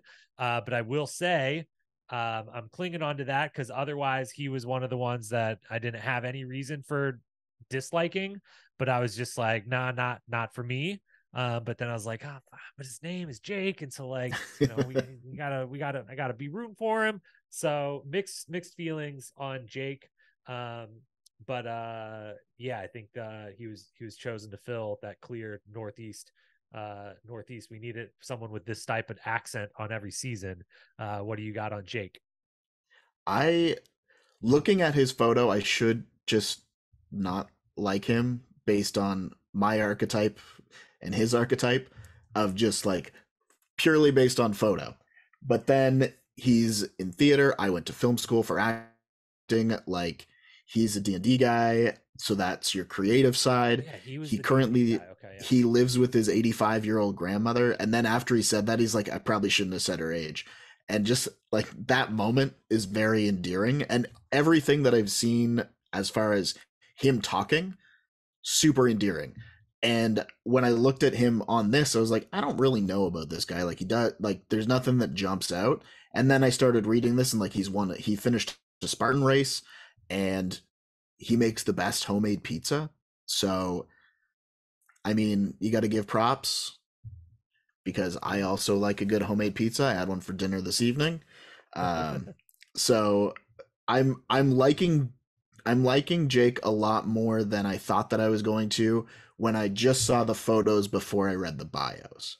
Well, and that's something that Survivor definitely, maybe not known for, but does really well too, of flipping, like they're, you know, trying to flip a stereotype on its head or something. And so maybe they, you know, thought through too, let's find our Northeastern kind of archetype person, and you're going to think he is in the lineage of the Danny and Mike and whatever the last few seasons, but in fact he's not. He's gonna be this completely different person that you didn't think. So let's, you know, I'm rooting for you, for, you know, I gotta root for you one way or the other, and I'm hopeful that he will do the name proud.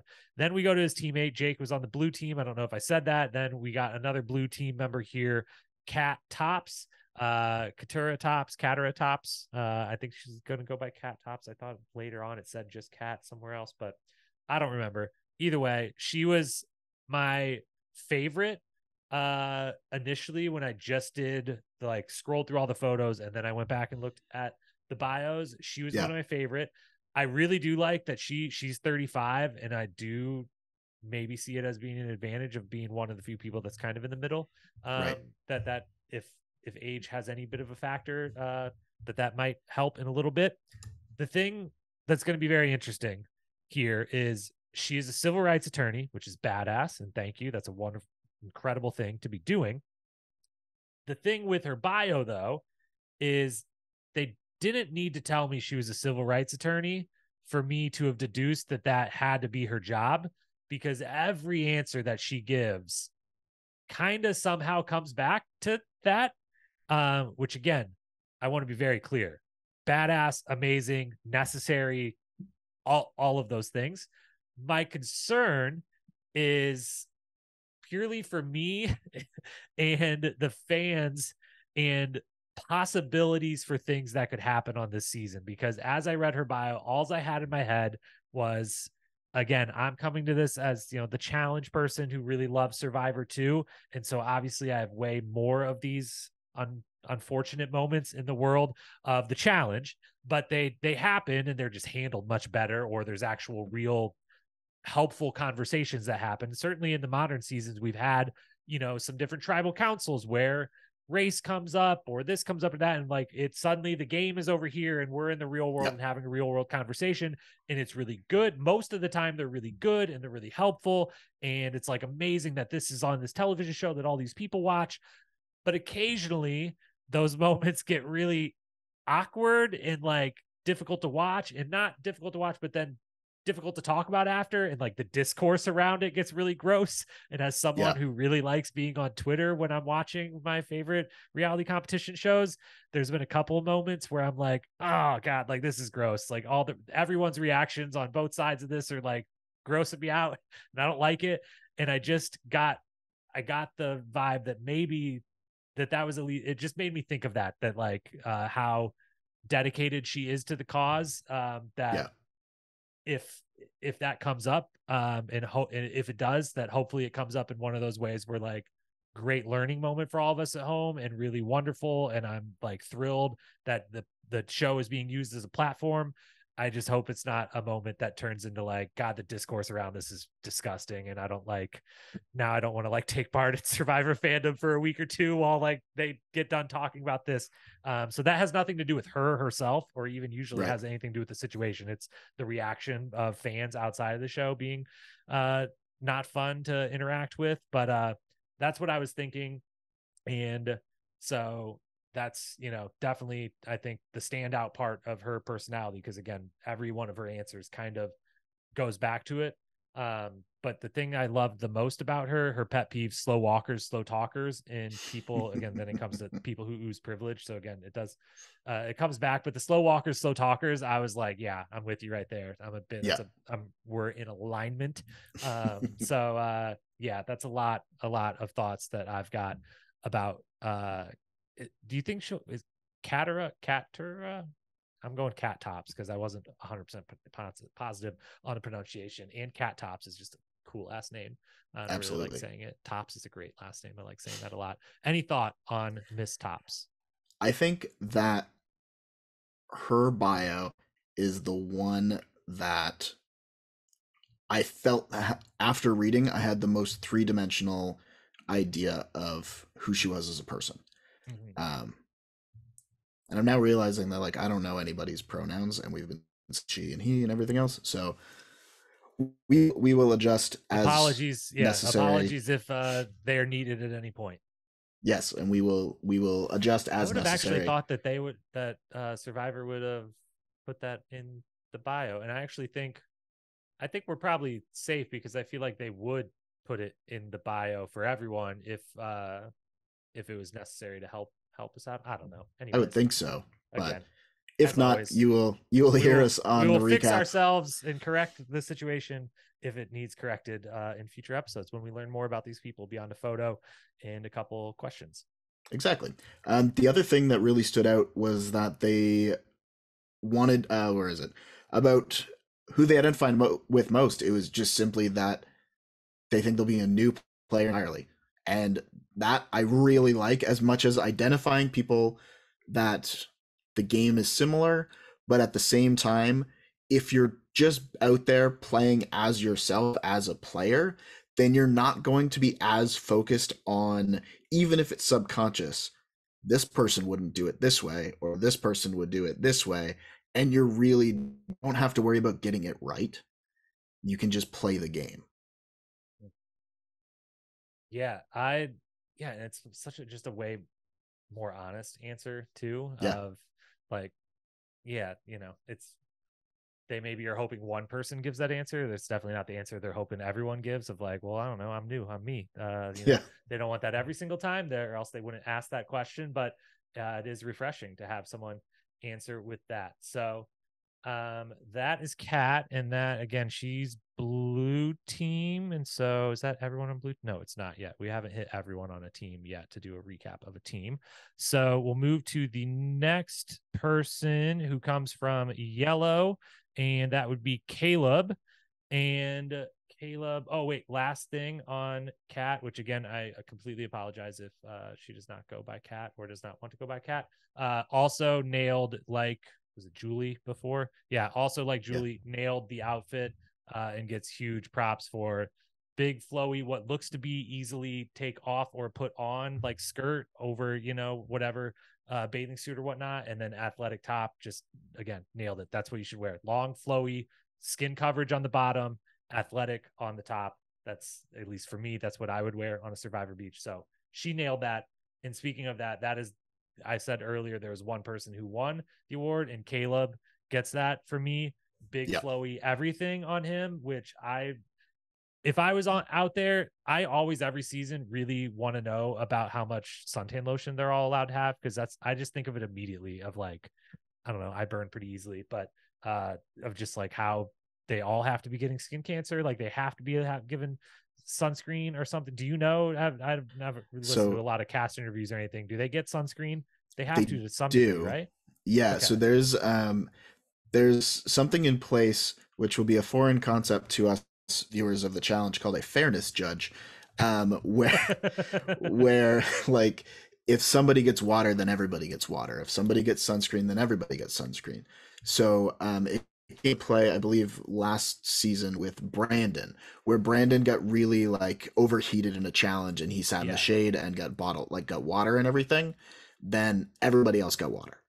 Yeah. So everybody is on a level playing field at every point. And that's also where you're seeing like challenges that are X% of your body weight and things like Yeah. that. And we're starting to see it in like USA 2 as well. Yeah. But yeah, CBS that sort of production. thing. Yeah. CBS production that was complained about on season one by the people who had played the fair games Yep. before. And so now they're trying to get on there. So, yes. Well, even with being offered some amount of sunscreen, I'd still be terrified of the sun. And that thus my want for coverage and like flowy clothes that could be worn over top or easily taken off or anything. And so Caleb's got that down, and the pants are just amazing in general. So I really liked that about him. And then what else did I lost him on my sheet here? He also then he's Canadian, right? Okay, so Yep. you got a He is Canadian our on our here. sole So Canadian. he's the only one. Oh man, so are you like all in on him then at a country pride? I'm I'm reservedly all in. A lot of people have been talking about him as far as he seems to be smiling and like towards everyone, and so that he kind of covers his bases no matter what tribe he's on with any group. And some people see that as a positive and some see that as a negative. Although notoriously, Canadians have done quite well since we Okay. started being able to play. Love it. Okay. Well, hopefully he can do right by your country. The other Right? thing that I really enjoyed about him is his job. He markets conservative healthcare, which maybe is is that what Canadians call like holistic, like what I would think of as like holistic healthcare or something. I'm not It's a new term to me, but okay. yeah, It doesn't mean but I'm anything interested in it. political is the main thing. not really, I don't think, at least, but Yeah. I'm a massive, as someone, what it means, one of the thing it means is things like chiropractic care, which Yeah. something no one listening, I don't think I've ever even mentioned on the show, but I'm a big, everyone should go to the chiropractor every week of their life. Chiropractor Same. is misunderstood, at mostly fault of the industry themselves, but is life-saving and life-changing, and everyone should go to their chiropractor once a week at minimum, if you can afford it. Or, up there in Canada, I don't know, your healthcare is pretty amazing compared to ours, so you probably have to pay less than I do. But because I'm a big chiro person, I was like, oh, you like sell healthcare, like specifically to stuff like chiropractic care and stuff. So I was in on that, and the clothes and the smile, and so yeah, I'm in on Caleb. And that's him. That's, again, yellow team. And then we move back to blue team with Kelly. Kelly is, or was, or still is, a nurse, but was a nurse during COVID in NYC. So big shout out and thank you first and foremost for that. Being a nurse at any time is amazing, and being a nurse during COVID anywhere in the world is really, really amazing. But especially in a place like New York City, of all places, it sounds really difficult. I'll put it that way. So thank you to her and to all of the nurses there and around the world, but definitely sets you up to be, as far as like pressure environments. I don't know that there would be much else that, would get you, like, you're kind of used to being in it all day, the long hours, the stresses, the just dealing with, compartmentalizing mentally, all the things. I think that brings a lot of skills into the game. She also, though, speaking of her time, during COVID, that's when, I don't know if you got the same read on this as me. It says I started watching the show while working through the COVID pandemic as a nurse, but then I think that she did, like, she legit never watched until then, but then maybe went back and watched, because then she references Parv, Sari, Kelly Wentworth, I think, are the three different players she references, which were obviously from seasons prior to the year 2020. So I think did you have the same read on that as me, is that she never watched Survivor until the pandemic, and then did as like an escape when she's coming home from working as a nurse during the pandemic, and at some point during that, like a lot of us, went and binged old seasons during the pandemic? Did you get the same read as I did? That was kind of my feel, was she started watching it during the pandemic, and then like got caught up and got immersed in like older seasons and stuff like that, just based off the other things that she mentioned.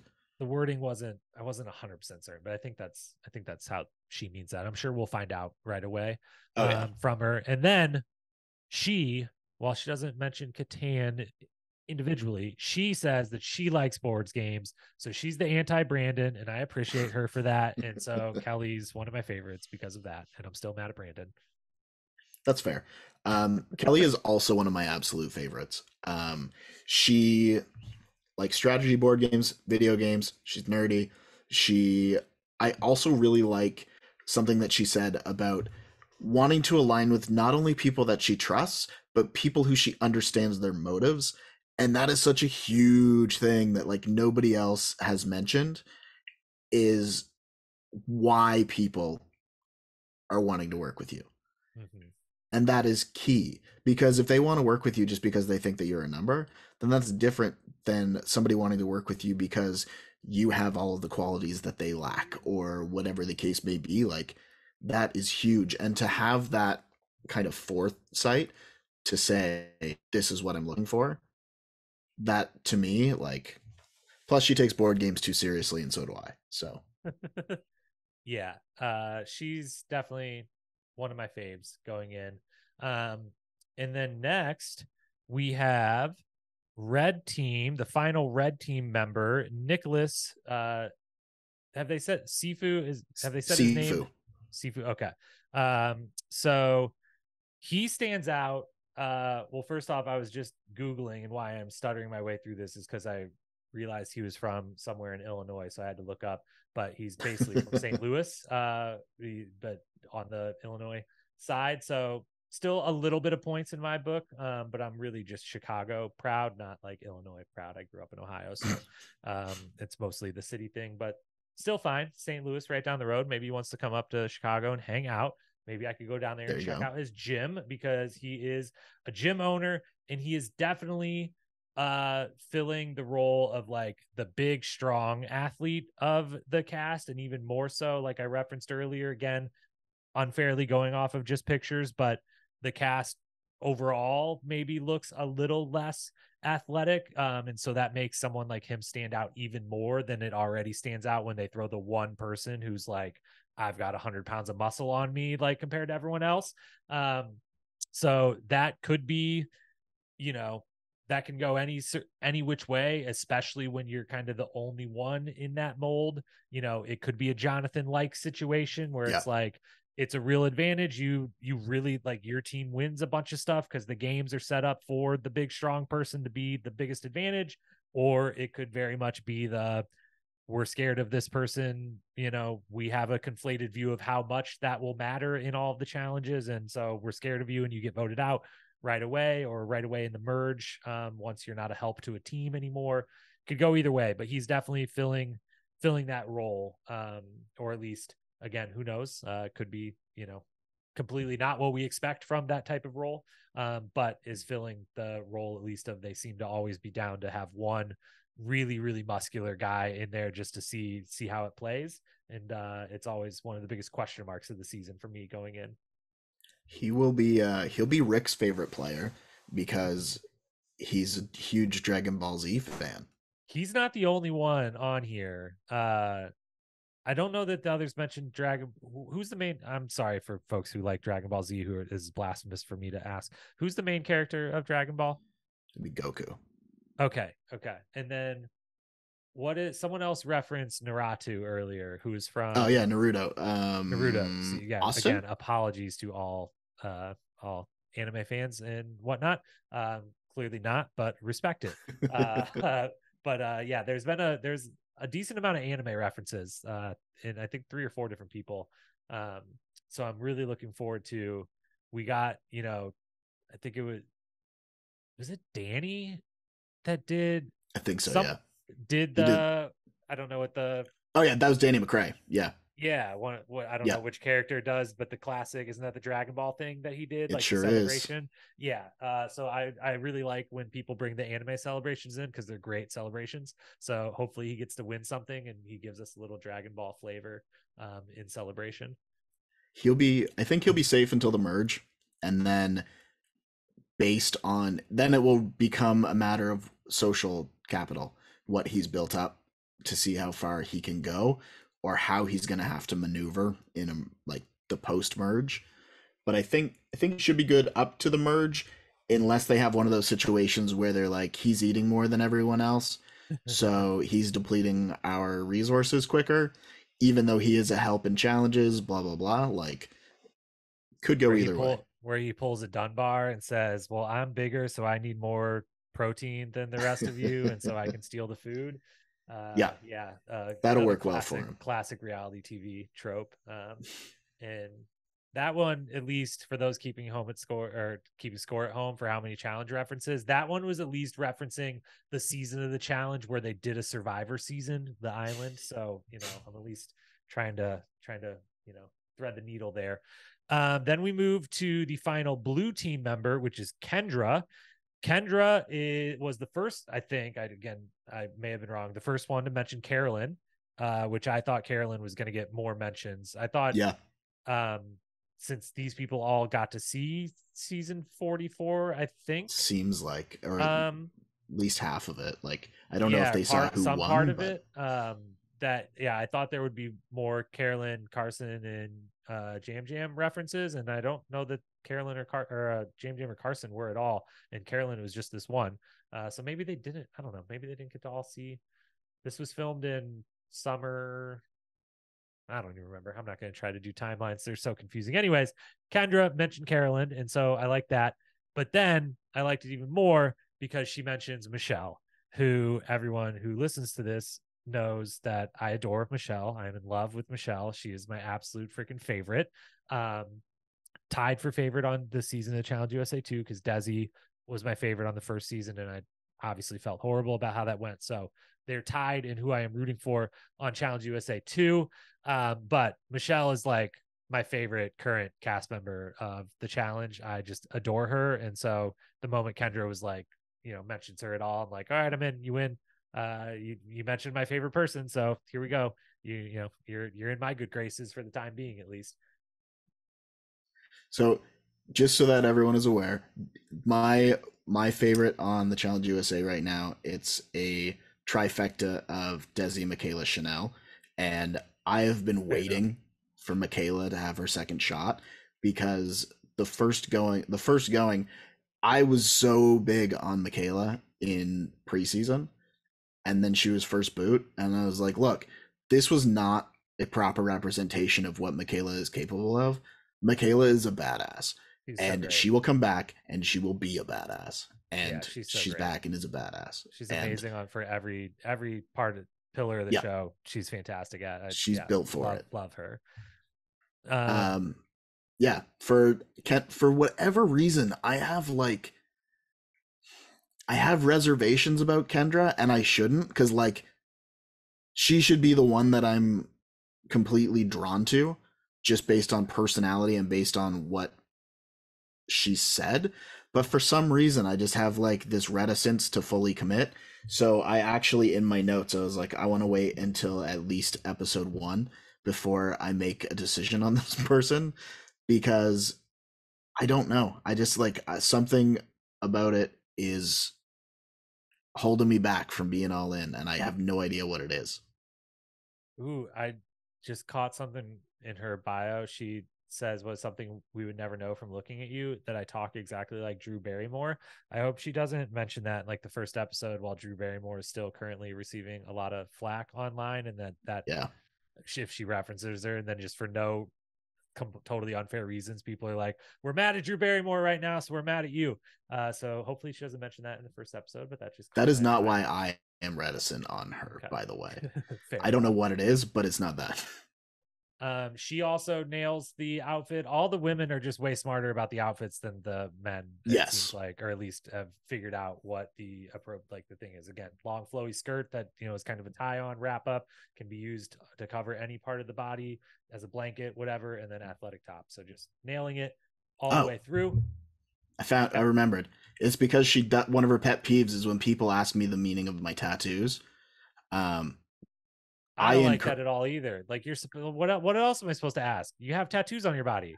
I like it personally because I have an entire literary sleeve of tattoos, and like I have 78 and a half hours worth of tattooing completed.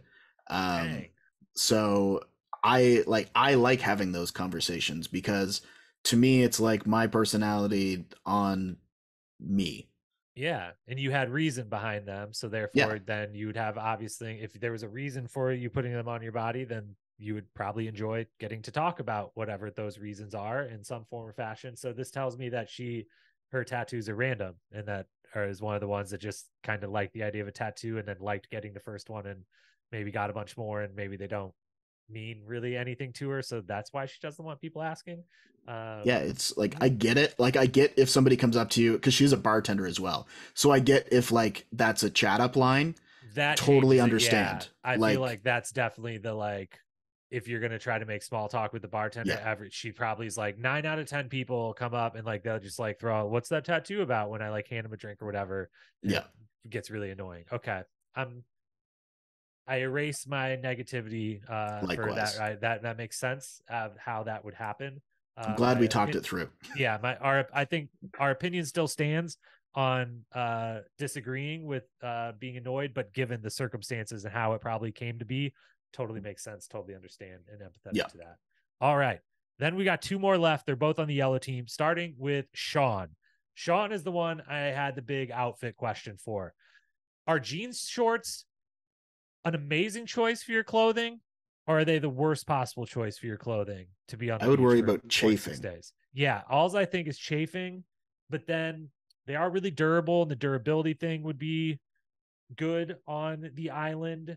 Um, and so I was kind of going like either way, but he's certainly far from the first to wear jeans or jean shorts in this instance on there, and they always stand out to me as like, it feels like, as they would have a few things going for them, but yeah, just the chafing would have to Yeah. be, and how hot they would have to be. And so yeah, that was the first thing. Sorry, Sean, that stood out. But clearly, as you can all tell by now, at the end of this list, the outfits matter a lot to me.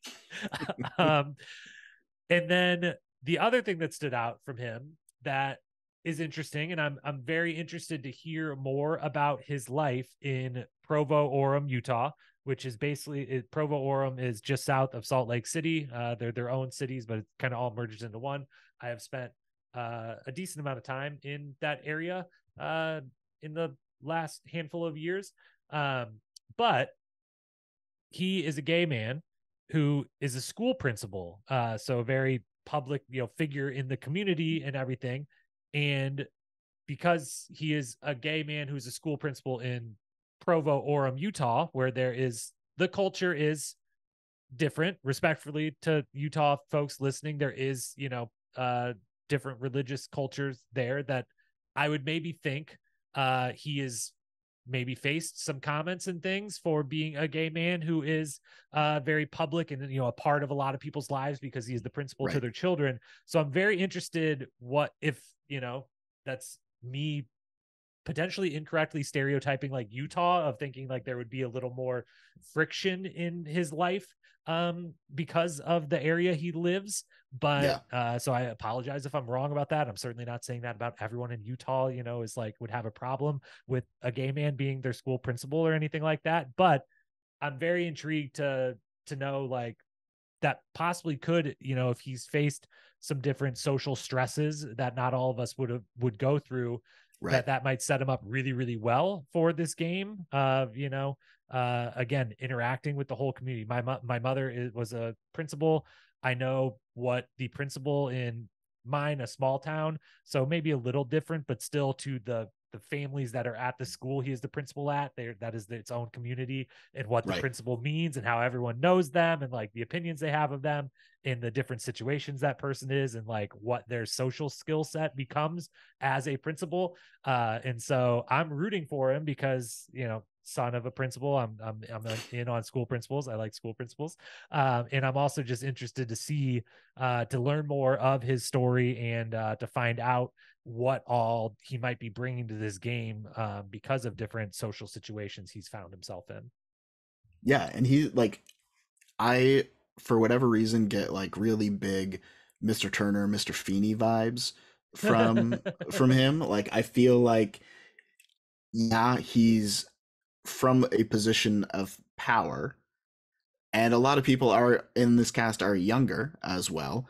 So it could be that like principal student sort of kind of social structure, but I don't think that it will come into play because I feel like he is like infinitely relatable just from bio and photo, that he will be like completely absorbed into the tribe. The and we always talk about how like the jobs that people have, like in our head we immediately get an idea of what somebody will be like, but that doesn't mean like jack. Like we could, we could have, I mean, most of this cast are related to like law or lawyers in some There's a lot capacity. of law mentioned in this, yes. Yeah. So it'll be interesting to see if they like try to hide it, or like who, I am always interested in who tries to hide what they do for a profession, because sometimes it has no bearing and they're like, well, I can't let anybody know that I'm this because then I'm out. And you're like, I don't, that does not factor into my Yeah, my it decision only making. the only time that ever registers is the professional athlete. But Yeah. I'm like, even then, I'm like, well, they can tell. Like, Yeah. Danny, you don't have to tell them you played in the NFL. They still think the same. Like, he's the best athlete here. They still think that. Yeah. So, like, you're not hiding that. But like, that's the only time where I'm like, okay, I get why you're maybe not saying it. But otherwise, yeah, when it's like I'm a therapist, I can't tell them that. They'll think I can like read them too well. Like, it's no, it doesn't matter. Like, doesn't matter. No. You can tell them what you can tell them what you do, because you might get caught in that lie, and that would be way worse than whatever little benefit you think you're getting from not telling them. I still remember on Millennials versus Gen Xers, Brett told everybody that he was a funeral director, and then he walked away, and like four of them, and Jay was like, pretty sure he's a cop. and he was a cop. Uh, but he like Keeping he it picked tough. funeral director, and he knew like a decent amount of stuff about it. But at the same time, as soon as he walked away, they're all like, he's a cop. I remember this now because I that was one of the seasons, as I mentioned earlier, that I went back and watched, and that's. But the sad thing was, I watched so many in like a short span at the Yeah, beginning of the pandemic that like they're all a blur. Like these are not the shows to binge. I don't retain a lot when I binge anything, but I did not retain. Like I feel like I could watch and be other than kind of knowing a like I know when Jay goes home. I know a couple highlights or whatever, but like it all just kind of went in one side and yeah, out the other, which is kind of a bummer, but it's kind of nice to be able to then rewatch. I did have to read through here because it just said school principal, and I hadn't tried to find it, but later on he does say elementary school principal, yeah. I saw which that. is again the best kind to be because that's what my mom was. But I also think people generally like their elementary school principal, and the dislike for principals is more like the high school principals level. Um, but yeah, I'm very excited and definitely rooting for him. And as you said, yes, we Same. do all just like base everything off like the one experience we have with the person who does this or is like that. So we expect you to be the same. I do expect him to be my mom. And Yeah. he's not my mom, obviously. And so, but you know, in my mind, I'm like, he's the exact same personality and skill set and everything else that my mom has because they have the same Bless you. job and she's the only elementary principal I ever knew. Yeah. And so, I'm guessing that will turn out to not be true, but I will be rooting for him either way.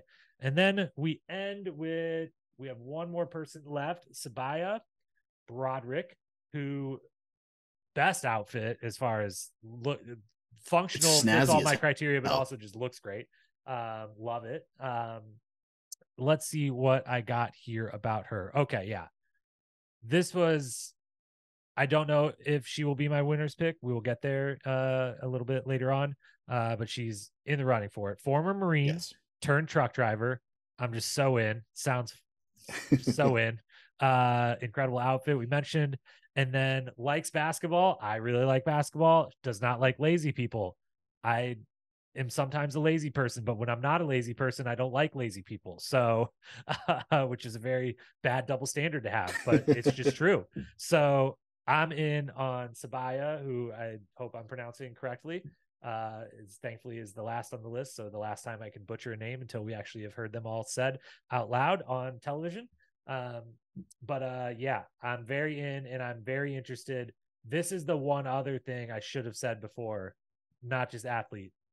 If you were a Marine specifically, I don't think I'm mentioning that because if someone tells that's like one of the very few things that if someone said they were Marine, I'm like, oh, dude, if you did that, like if you got through all the stuff you have to get through to be a Marine, this is easy for you. Like you ain't Yeah. this isn't hard or stressful for you. And I can't have you around if your life isn't hard out here because all of the rest of us like this is really fucking hard. So that is one thing I will be interested to see if she just goes with I'm a truck driver because that's what I do now and Yeah. just never ever mentions the Marine. Um, she does looking at her picture, there's some tattoos on the inside of one arm. And I know, you know, with the armed services and Marines in particular, I feel like, but all armed services, there's a propensity to end up with a tattoo that maybe like lets that be known. So it'd be, I would love if like she's got like a tattoo on like her shoulder or something that like tells him she's like, I don't want anyone to know. So like, I always got to have that covered. That would be a fun little subplot. But yeah, those are my thoughts on Sabaya. What about you? Badass. Like total badass. Love the bio, love the photo, love the outfit. Um, like I forget where I heard it, but she somewhere said, and I might have even read it here, that she wanted to be a leader. And if not, she could also take that down a step and be a follower. And I think that's huge because so many people will walk in and want to lead, but they don't know how to follow. And to be able to kind of balance that is key. But also, I mean, everything in this bio just makes me completely want her to win. Yeah, she's amazing. And One thing that I did not bring up about past folks, but I definitely held against some people in the past, and was actually the only thing that I didn't like about Sean, who we just talked about, was Sean was one of many who, for the first, after it goes age, hometown, current residence, occupation, or the first four, just like answer these, not like write something. Yeah. The first question that you have to like write words for is 3 words to describe you. And Sean used 6 words: connection seeker, ambitiously minded, magnetic energy. And he was not alone. There was a lot of people who used a lot more than 3 words, and I was like, come on, y'all, like the question said 3 words. And so Sabaya was one that did resilient, vibrant, proud, and was one of the people that's like, it said 3 words, so I picked 3 words. And so I respect that, and just wanted to reference that a lot of people did not use 3 words, and that was bothering me, but I hadn't brought it up until And realizing that she did not. looking at her photo, you totally feel those 3 words. Yeah, for sure. She embodies all 3 of those in one image very easily. So Yeah. Yeah, so that's your cast. And to recap briefly, just the team wise. So on the red team, then we'll have Austin, D, J Maya, Drew, Julie, and Sifu. And then on the yellow team, Brandon, Emily, Hannah, Caleb, Sean, Sabaya. And on the blue team, Brando, Bruce, Jake, Kat, Kelly, and Kendra. So those are your teams. Those are your entire cast, the whole thing. Now let's do some quick, just kind of general thoughts and hopes for the season. And then after that, we'll do the predictions to close it out. So general thoughts for the season, either like on the trailer or from any of the other videos or anything you've watched, of either big positives or negatives that stand out for you. And or the one big thing we can definitely discuss is the fact that it's going to be 90-minute episodes the whole season, instead of, I think they've been doing 90-minute premieres and then 60-minute episodes after that. So take it wherever you want to go. General thoughts. Sure. Looking forward to this season. The cast is really solid. So far I really like everyone. In watching their videos, I like them all even more, having been able to hear them talk a little bit and just kind of see the mannerisms and everything else, get a better feel for them just beyond photo bio. Really big on the 90-minute episodes, as long as that is focused on really fleshing out these people that are playing the game and who they are and how they work together and the strategic side of it. If we have 90-minute episodes just to throw more advantages in it, then I don't want it. I don't care. Back to 60 minutes. I mean, Erica was barely shown in her winning season for the first half of it because she wasn't a part of the advantages that were being won. And like, that's a huge detriment as a viewer, because you don't know what somebody did to get to the end and win when everybody else who's there voted for her because of it. And you don't get time to like that person, to get to know that person. So that's, to me, is why you need to make a show like this 90 minutes, is to really focus on the people. But otherwise, I mean, I have no need for a 90-minute episode if it's just going to be more advantages. From the trailer, I saw the gavel come down. I don't assume it's just because there's a lot of law-related folk on it. I really like that. That tells me that we are getting an auction again. It'll be interesting to see how it plays out. In the past, towards the end, auctions, nobody bid on anything. They just waited until the advantage showed up, and then they all put all their money on it, and then they drew rocks.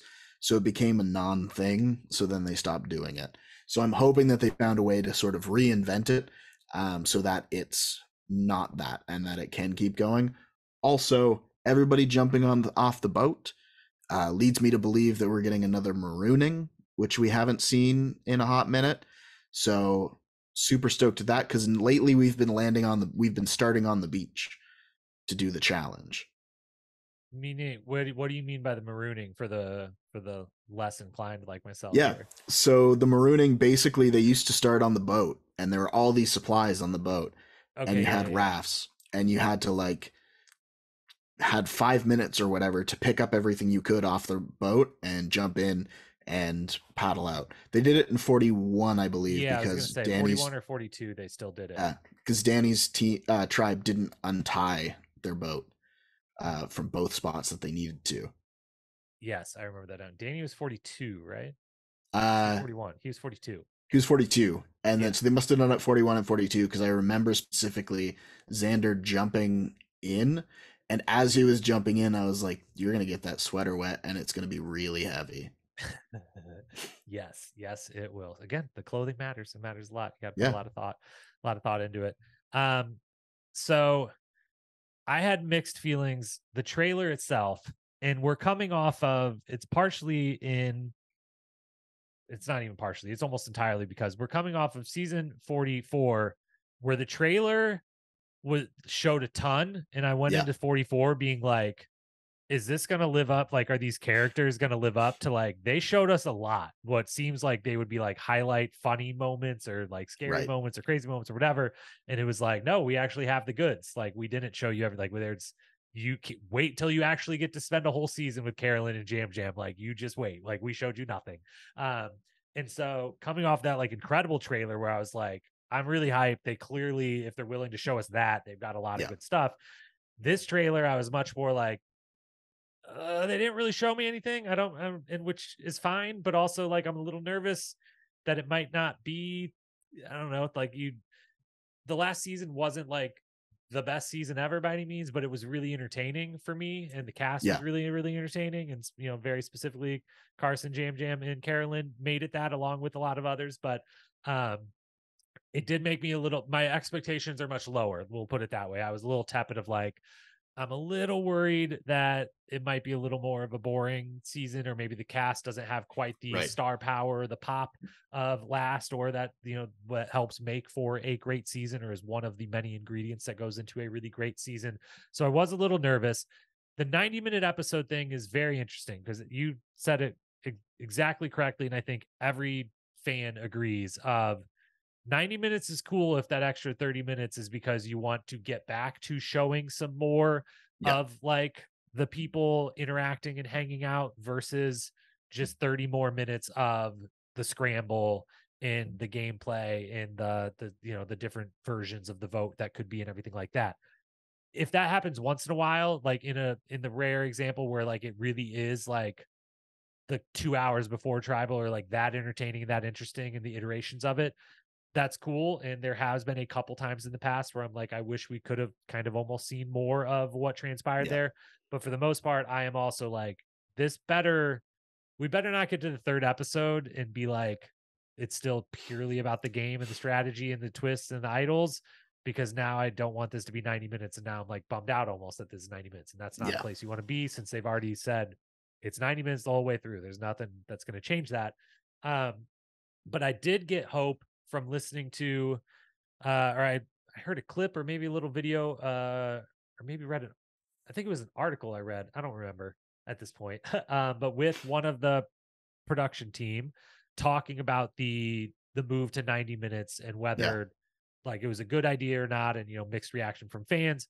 And he was saying, and I apologize, I forget which one it was or who was saying it, but said that like they were feeling really good. They were done with like the first 4 episodes or almost the 5th episode, and they were feeling great about the choice, and that they were able to nice, back up the choice, and that it was being used to tell you more about these people and their interactions and everything. And so that gave me, it didn't sound like, just trying to like satiate people that might be upset online or whatever. It sounded like truthful and honest of like, that was actually our intention and we're actually able to do it so far. nice, Because Survivor has been really interesting, especially in the modern era of it, that it is the show where you got the most, like you learned the most about yeah, the people that were on it. And I would say the fandom was the most interested in the like the human element, the human story of it all compared to all the other shows. But that in the modern era, they have both in some ways leaned even more into that, into like it's one of my gripes that we'll kind of get to here in one moment, that like in recent seasons in the modern era, I'm bummed because I have no one to root against and there's like no yeah, villains, because like every person in the cast has this like amazing story in some way or shape or form. And like they're all clearly like awesome, wonderful people and all this, that, and the other.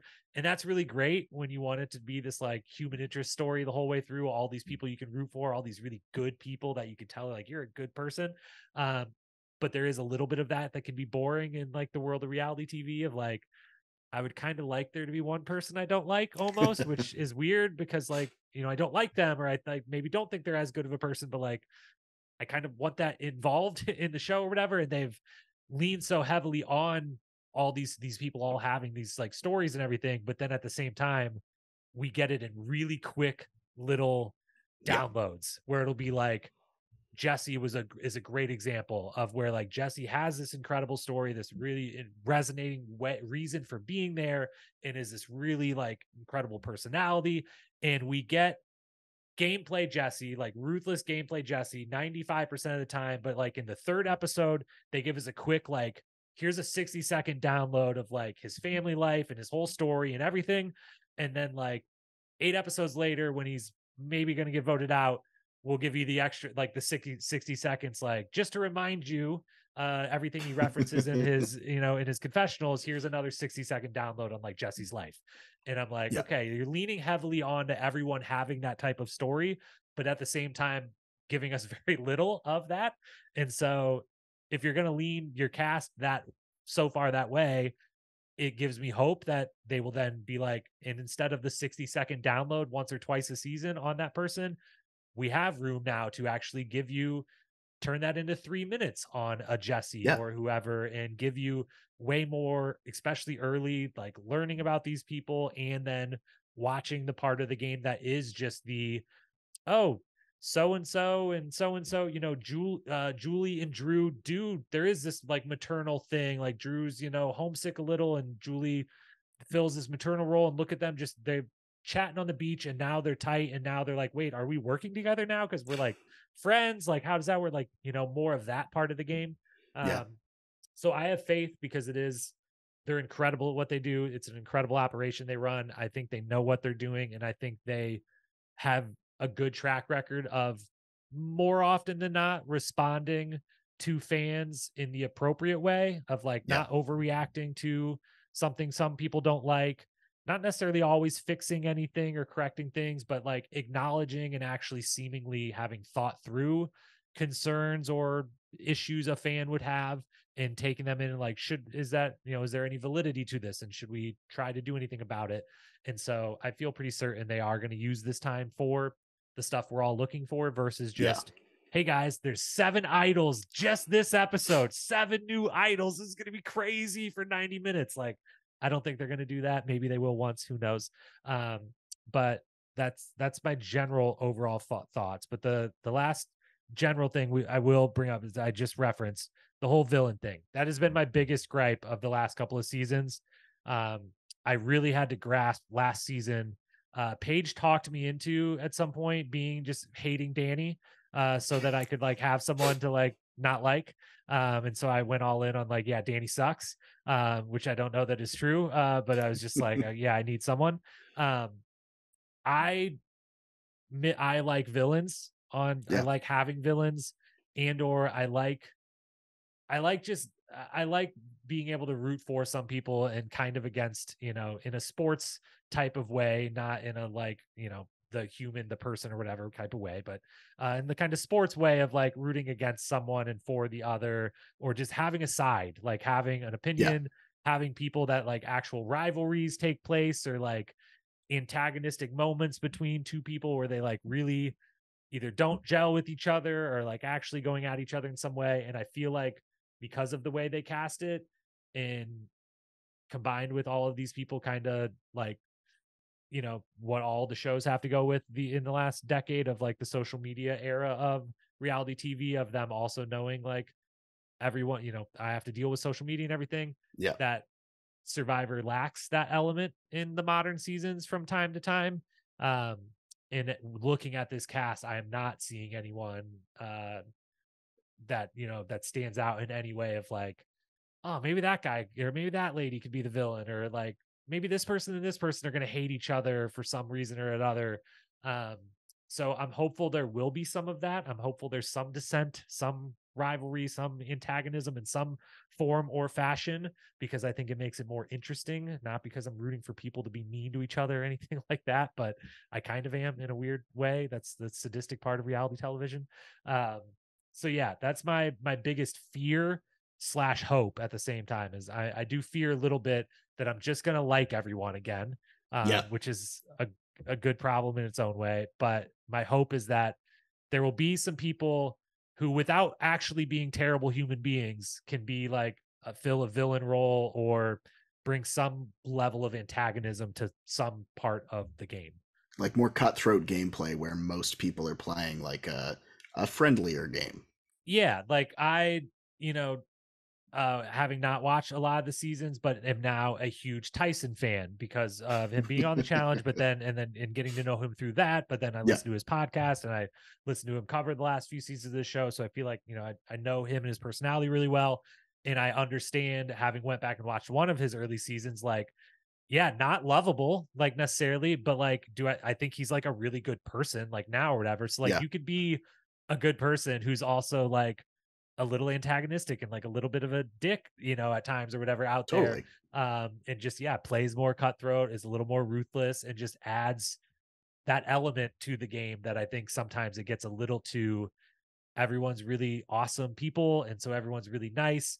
And even like blindsides and stuff have to be like, there's no version of a blindside that isn't like a true blindside, not just they call every vote a blindside these days, Yeah. which Survivor's also hilarious with how all the shows are. It's not just Survivor, but like the overuse of the jargon at some point. But like there's no true blindside that isn't in some way cutthroat. But some of the ones that have happened on recent seasons, like it's like the nicety around all of it, and like the general good feelings around all of it. And I'm just like, I need a little more. I need a little edge. I just need a little edge to my Survivor. That's the best way to put it. I think I always, the way that I always look at it so that I can have that kind of duality is I pick my favorite people, and then anybody who is against them is then in my bad books, That's the best way to go about it. Yeah. because there's not necessarily like villains, but like everybody was gunning for Jesse because if Jesse makes it to the end, he wins. So there were people that for the episode, I was not a fan of them, despite the fact that I liked them the episode before, and I'd probably like them the episode after.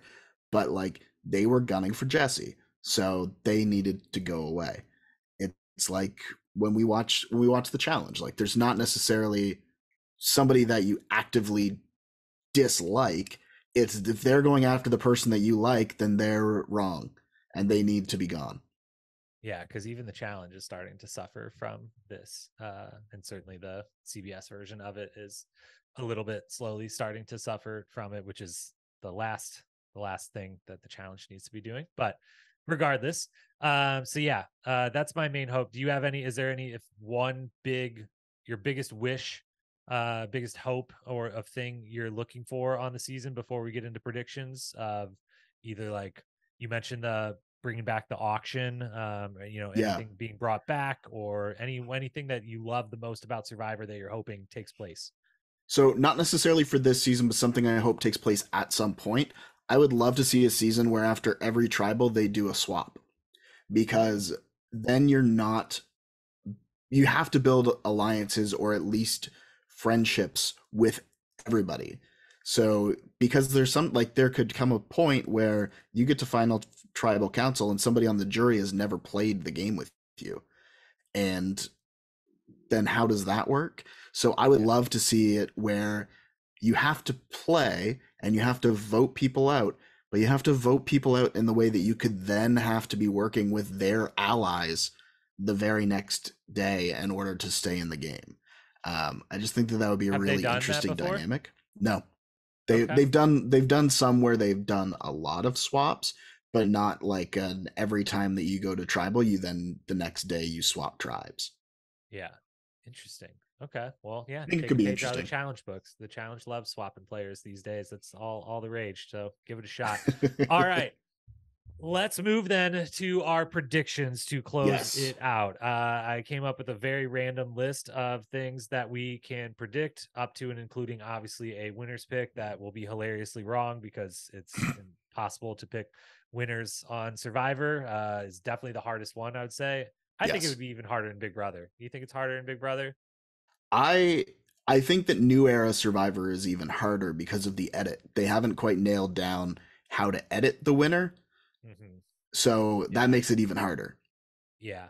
That's a good question. I should have asked you earlier, and I don't think I know about you from our previous communications. Are you into the edgic, as it is coined, the editing logic, or like kind of following the editing?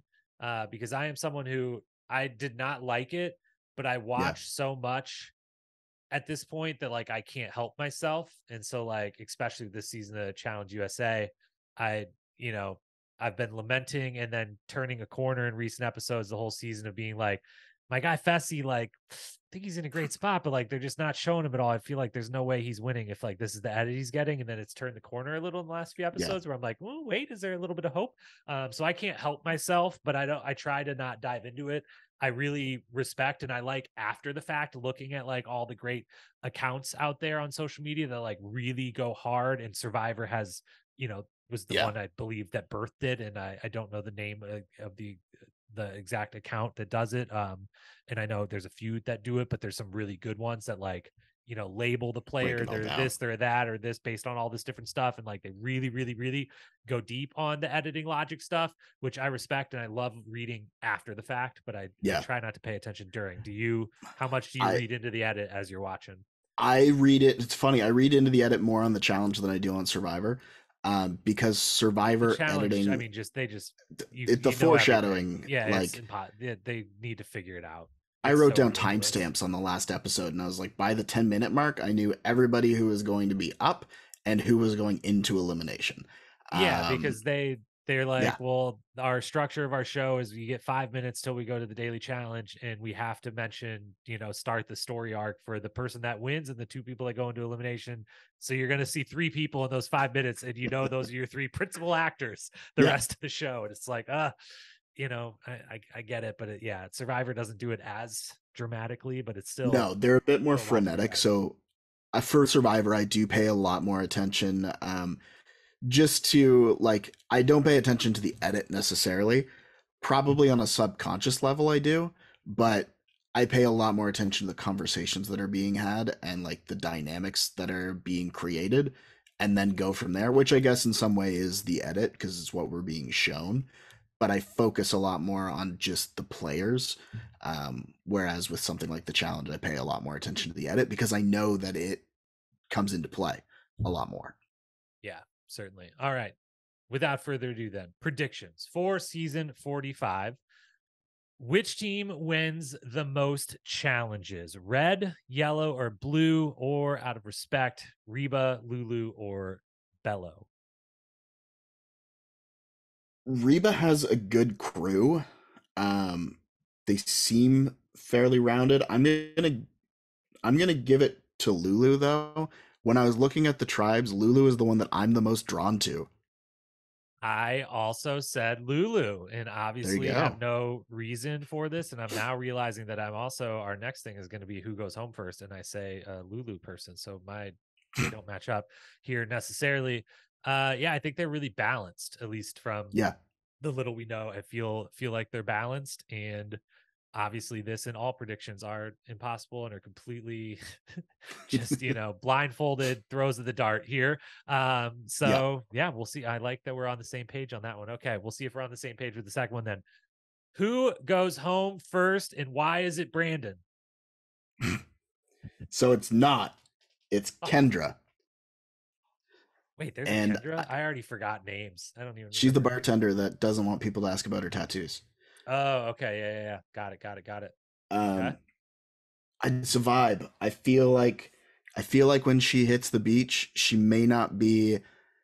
I think that she's going to rely too much on being a bartender and just being able to talk to anyone, and I feel like that might rub people the wrong way. And again, this is based off a photo and a bio, but we have to pick somebody to be the first one out, and for me, that's Kendra. It is always I always have to have it as part of predictions because it's hilariously brutal to pick of like why I don't know why, but if you're gonna make me pick someone, I guess I gotta say a name now. But Yep, that's the beauty of these shows. You gotta make people say names. That it's is true. always that's a classic way to instigate something as a producer of these shows. Make someone say a name. That's just flat It's goes for all of all that them. matters. It always works. It makes something happen. Yeah, I'm saying Brandon for obvious reasons. Brandon needs to go home first, and I hope Brandon goes home first. And Brandon, I'm sorry, you're probably a wonderful human being who I would like very much, but you're going home first. And But when you you go don't like home, the same board game. yeah, I mean, just why it's not that he doesn't like it. He clearly like hates it, or like has someone in his life that loves it and he hates them for it. They mentioned it too much or whatever, because like he called it out for no reason. Like it was just like had, so that's, it's not like someone asked him, like, do you like board games? He's like, oh no, it's lame, whatever. Yeah. Anyways, Brandon, probably not gonna go home first. Kendra, probably not gonna go home first, but maybe you will. Yeah. Who do you think this one? I feel like we can at least, we got a shot at maybe coming up with this. We can kind of base it off of our very loose opinions that we've formed thus far. Who do you think will be the stars of the season, or do you have the highest probability will be the stars of the season, a la a Carson or a Caroline or Jesse or Cody, etc., from seasons past that didn't win, but are potentially the first person you think of from that season? Because I would say definitely Jam Jam last season would be thought of just as quickly as Carson and Caroline. They're kind of a Yeah. package that you would think of, but certainly with 43 and Gabler winning, is one of many across Survivor seasons where the winner isn't necessarily the first person that might come to your head. Is certainly necessarily not the biggest star as far as like the star of the television show of the season. So who stands out to you in the cast that you think could be the stars of the season personality wise? Your best friend Brandon, as well as Caleb. You're probably I've right. got You're probably right. I've got D down there as well, and Brando, based simply on the fact that he has a nickname. Yes, nickname. Okay, nicknames help. Wait, read me that list one more time. So Scrolling we've through got my pictures and getting visuals in my head. Brandon, Yep. Brando, Yep. Caleb, and D. Okay. I think those are all solid picks. I like where your head's at with that. I am gonna go with, I think that, oh, I almost want to say your first out pick just to get back at you. I think the final two people we spoke about, Sabaya and Sean, I think Yep. I have good feelings that they could be standout personalities and stars. I want to say Caleb, but I for some reason I also think he might go home early. So to add a completely unfounded opinion on top of a completely unfounded opinion, we won't say Caleb. Jay Maya, I think definitely. And then Bruce has the built-in capital. So I feel like if Bruce makes it at least even to the merge, that they have a built-in storyline with him to focus on. And he did show of like a big personality in the brief moments he was on before and in the clips coming in. And like you said, he's definitely coming out here like attacking this. Like it's not like he's like scared of it or anything like that. So I think Bruce also, because it feels like that would be the obvious, like, the story's built in right there, or the one part of the story is built in. So I'm going Bruce, Jay Maya, and Sabaya and Sean are my guesses, my predictions for the stars of the season. Solid. Two more predictions then. The big one here. How many idols will go into circulation? And I want to also, I'm going to post this on social media, and we're going to keep track. And this is going to be hilarious because I do not know. I'm sure you can look up pretty easily, maybe for the last seasons, like what the number of idols specifically, not advantages or twists, but just idols. And we'll count real and fake. Okay. We'll count real and fake that the production issues, not fake that the cast members build, which I did want to point out because I still have her picture up here. One thing maybe working for Kendra is she's got some big hoop earrings with then like, I can't tell exactly if they're like shark tooths or something hanging from the hoop earrings. She's got very exotic earrings on that to me look like building blocks of fake idols. Like you could take those apart. And now obviously she would have to take those earrings off immediately so no one saw them. So as I thought about this, as I was saying the words out loud, I was like, this doesn't make sense. She couldn't use those because people would have seen them before. So I take it back. But she's got to, maybe if she takes them off immediately, if she's thinking that far ahead, she's coming to the island, hiding a bunch of material to make fake idols, and she's just going to take it off moment one and put them in her pocket. That'd be smart. Yeah. Okay. How many idols go into circulation? I would guess there was what, like 15 on the last season? Probably. My gut's 9. I don't know why, but as soon as you asked, I went right to 9. 9. Okay. So that would be, So I that's mean, there's like, a bare bones minimum of 3 pre-merge. yeah, Like a bare bones, every tribe is going to come across one at some point, and at least one other one pre-merge, at least from some sort of uh it's hidden on the bench at a challenge, or there's a journey and someone wins it or something. yeah, So I'm thinking there's at least a minimum of 4 pre-merge. And then I'm thinking post-merge, there's got to be again at least like a minimum of 3 new ones. And I think they've had, I think the last couple seasons there's been like 2 different times where like 2 different versions of an idol that have gone to every team. true. I'm going to go above you. I think Okay. they hit double digits. And I think it's rude for me to say 10 because you said 9 and to be 1 away. So I'm going to go with 11 so that there's room for us to tie if it's There a you go. 10 and we're equally close. But I think they hit double digits. I think they just lean all the way in and there's like, screw it. And there's a lot of them. Um, and I think of those 11, a couple of them are fake. I think the Yeah, production's definitely. not going to be done introducing their own fake idols, because I think theirs were executed, like worked. The Yeah, idea of them or what they could produce did work last season as far as the ones they introduced themselves in the birdcage and everything. yeah. So I think they're on a little hot streak with those, and they'll go with more. Finally, then the obvious prediction everyone has to make: who wins? Who's in the final 3? Who you got, Tony? Final 3 in winners pick Survivor 45. I got Kelly, Jake, and Sabaya for my final 3. And I'm gonna go Don't do it, dude. with, If you pick my winners pick right now, we can't have the same pick. Don't do it. is it Sabaya? No. Okay. I'm gonna go Sabaya. Nice. Okay. I like that pick a lot. Um, so you said Kelly, Sabaya, and Jake. Okay. Yeah. I am going to change one of mine because we had 2 of them the same. I'm going to keep one because it is my winner's pick. So I'm going to change. I had Sabaya too, but I don't want to have. We can have one the same. We can't have 2. That's too boring. So I will on the fly change from Sabaya to Julie. We're going to throw Julie in there, and then we're going to have, I think it could be an all-female final 3. So I'm going I to go could with see that. Julie and J Maya and Kelly, and I think Kelly is going to win Survivor 45. I was Um, very close to picking Kelly. it seemed like you might have been, and I was worried because I didn't want to change my pick because obviously I didn't put a ton of thought into this, but I didn't really want to have to pick a second time. So I'm glad we landed slightly different there. So yeah, we both got Kelly in the final 3.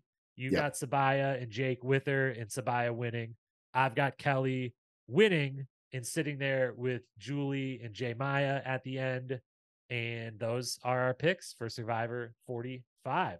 So any final thoughts, anything else you've got to say about this season heading in? No, I mean, like, I think we have a really good mix of players and a really good mix of personalities. I have learned after watching countless seasons to never assume that I know who is going to align. So I'm very interested to see like the first 2 episodes to see how all of these different personalities interact on their different tribes because everybody seems to be really well distributed. Yeah, I'm with you there. um yeah, I'd say final thought is just obviously hopeful, keeping the expectations kind of low, as I said a few different times, both because of what I've seen so far, but also because it's the better place to be. I don't want to have the expectations too high. Yep. That's not usually a recipe for anything good, but Survivors, it's it's the second best reality competition television show. And to most people, it's the best. And to those people, I say, you might be right. But, you know, we each have our preferences. But I love this show. I'm so thrilled we're going to be covering it. To anyone that is still listening at this point, I assure you, we will not be doing 3-hour recaps No, of not at all. episodes.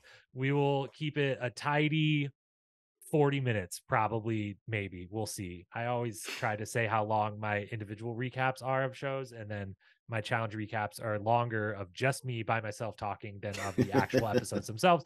But it will not be 3 hours, both out of respect for our time and lives and yours as well. But we will be back.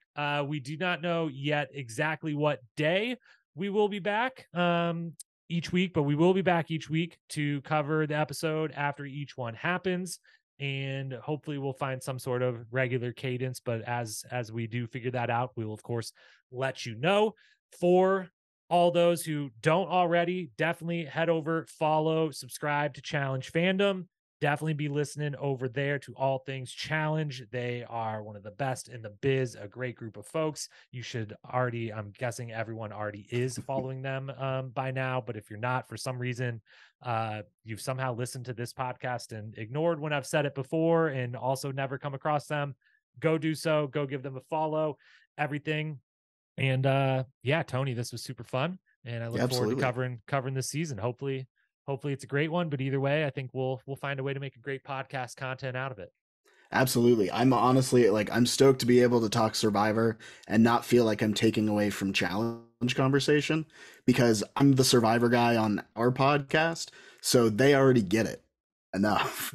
So it's nice that I can say, hey, if you guys want to talk about Survivor, you can head over to Challenge Historian and listen to me and Jacob go back and forth on it, because here you're just going to get a tiny snippet.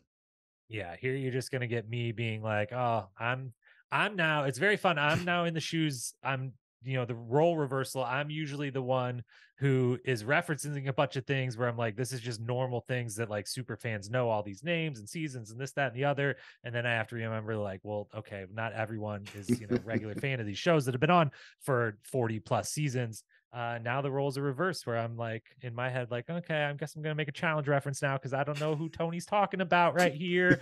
We'll just keep it moving. So yeah, it's going to be fun. It's going to be a good time. Make sure to subscribe and follow both here and over at Challenge Fandom. And yeah, we'll be back sometime next week after the premiere episode with the first recap, and we will be able to run down what we got totally right and totally wrong, but probably mostly totally wrong, because we just made a bunch of observations off very little info. So Tony, it's been great. Look forward to chatting next week. Have a good one.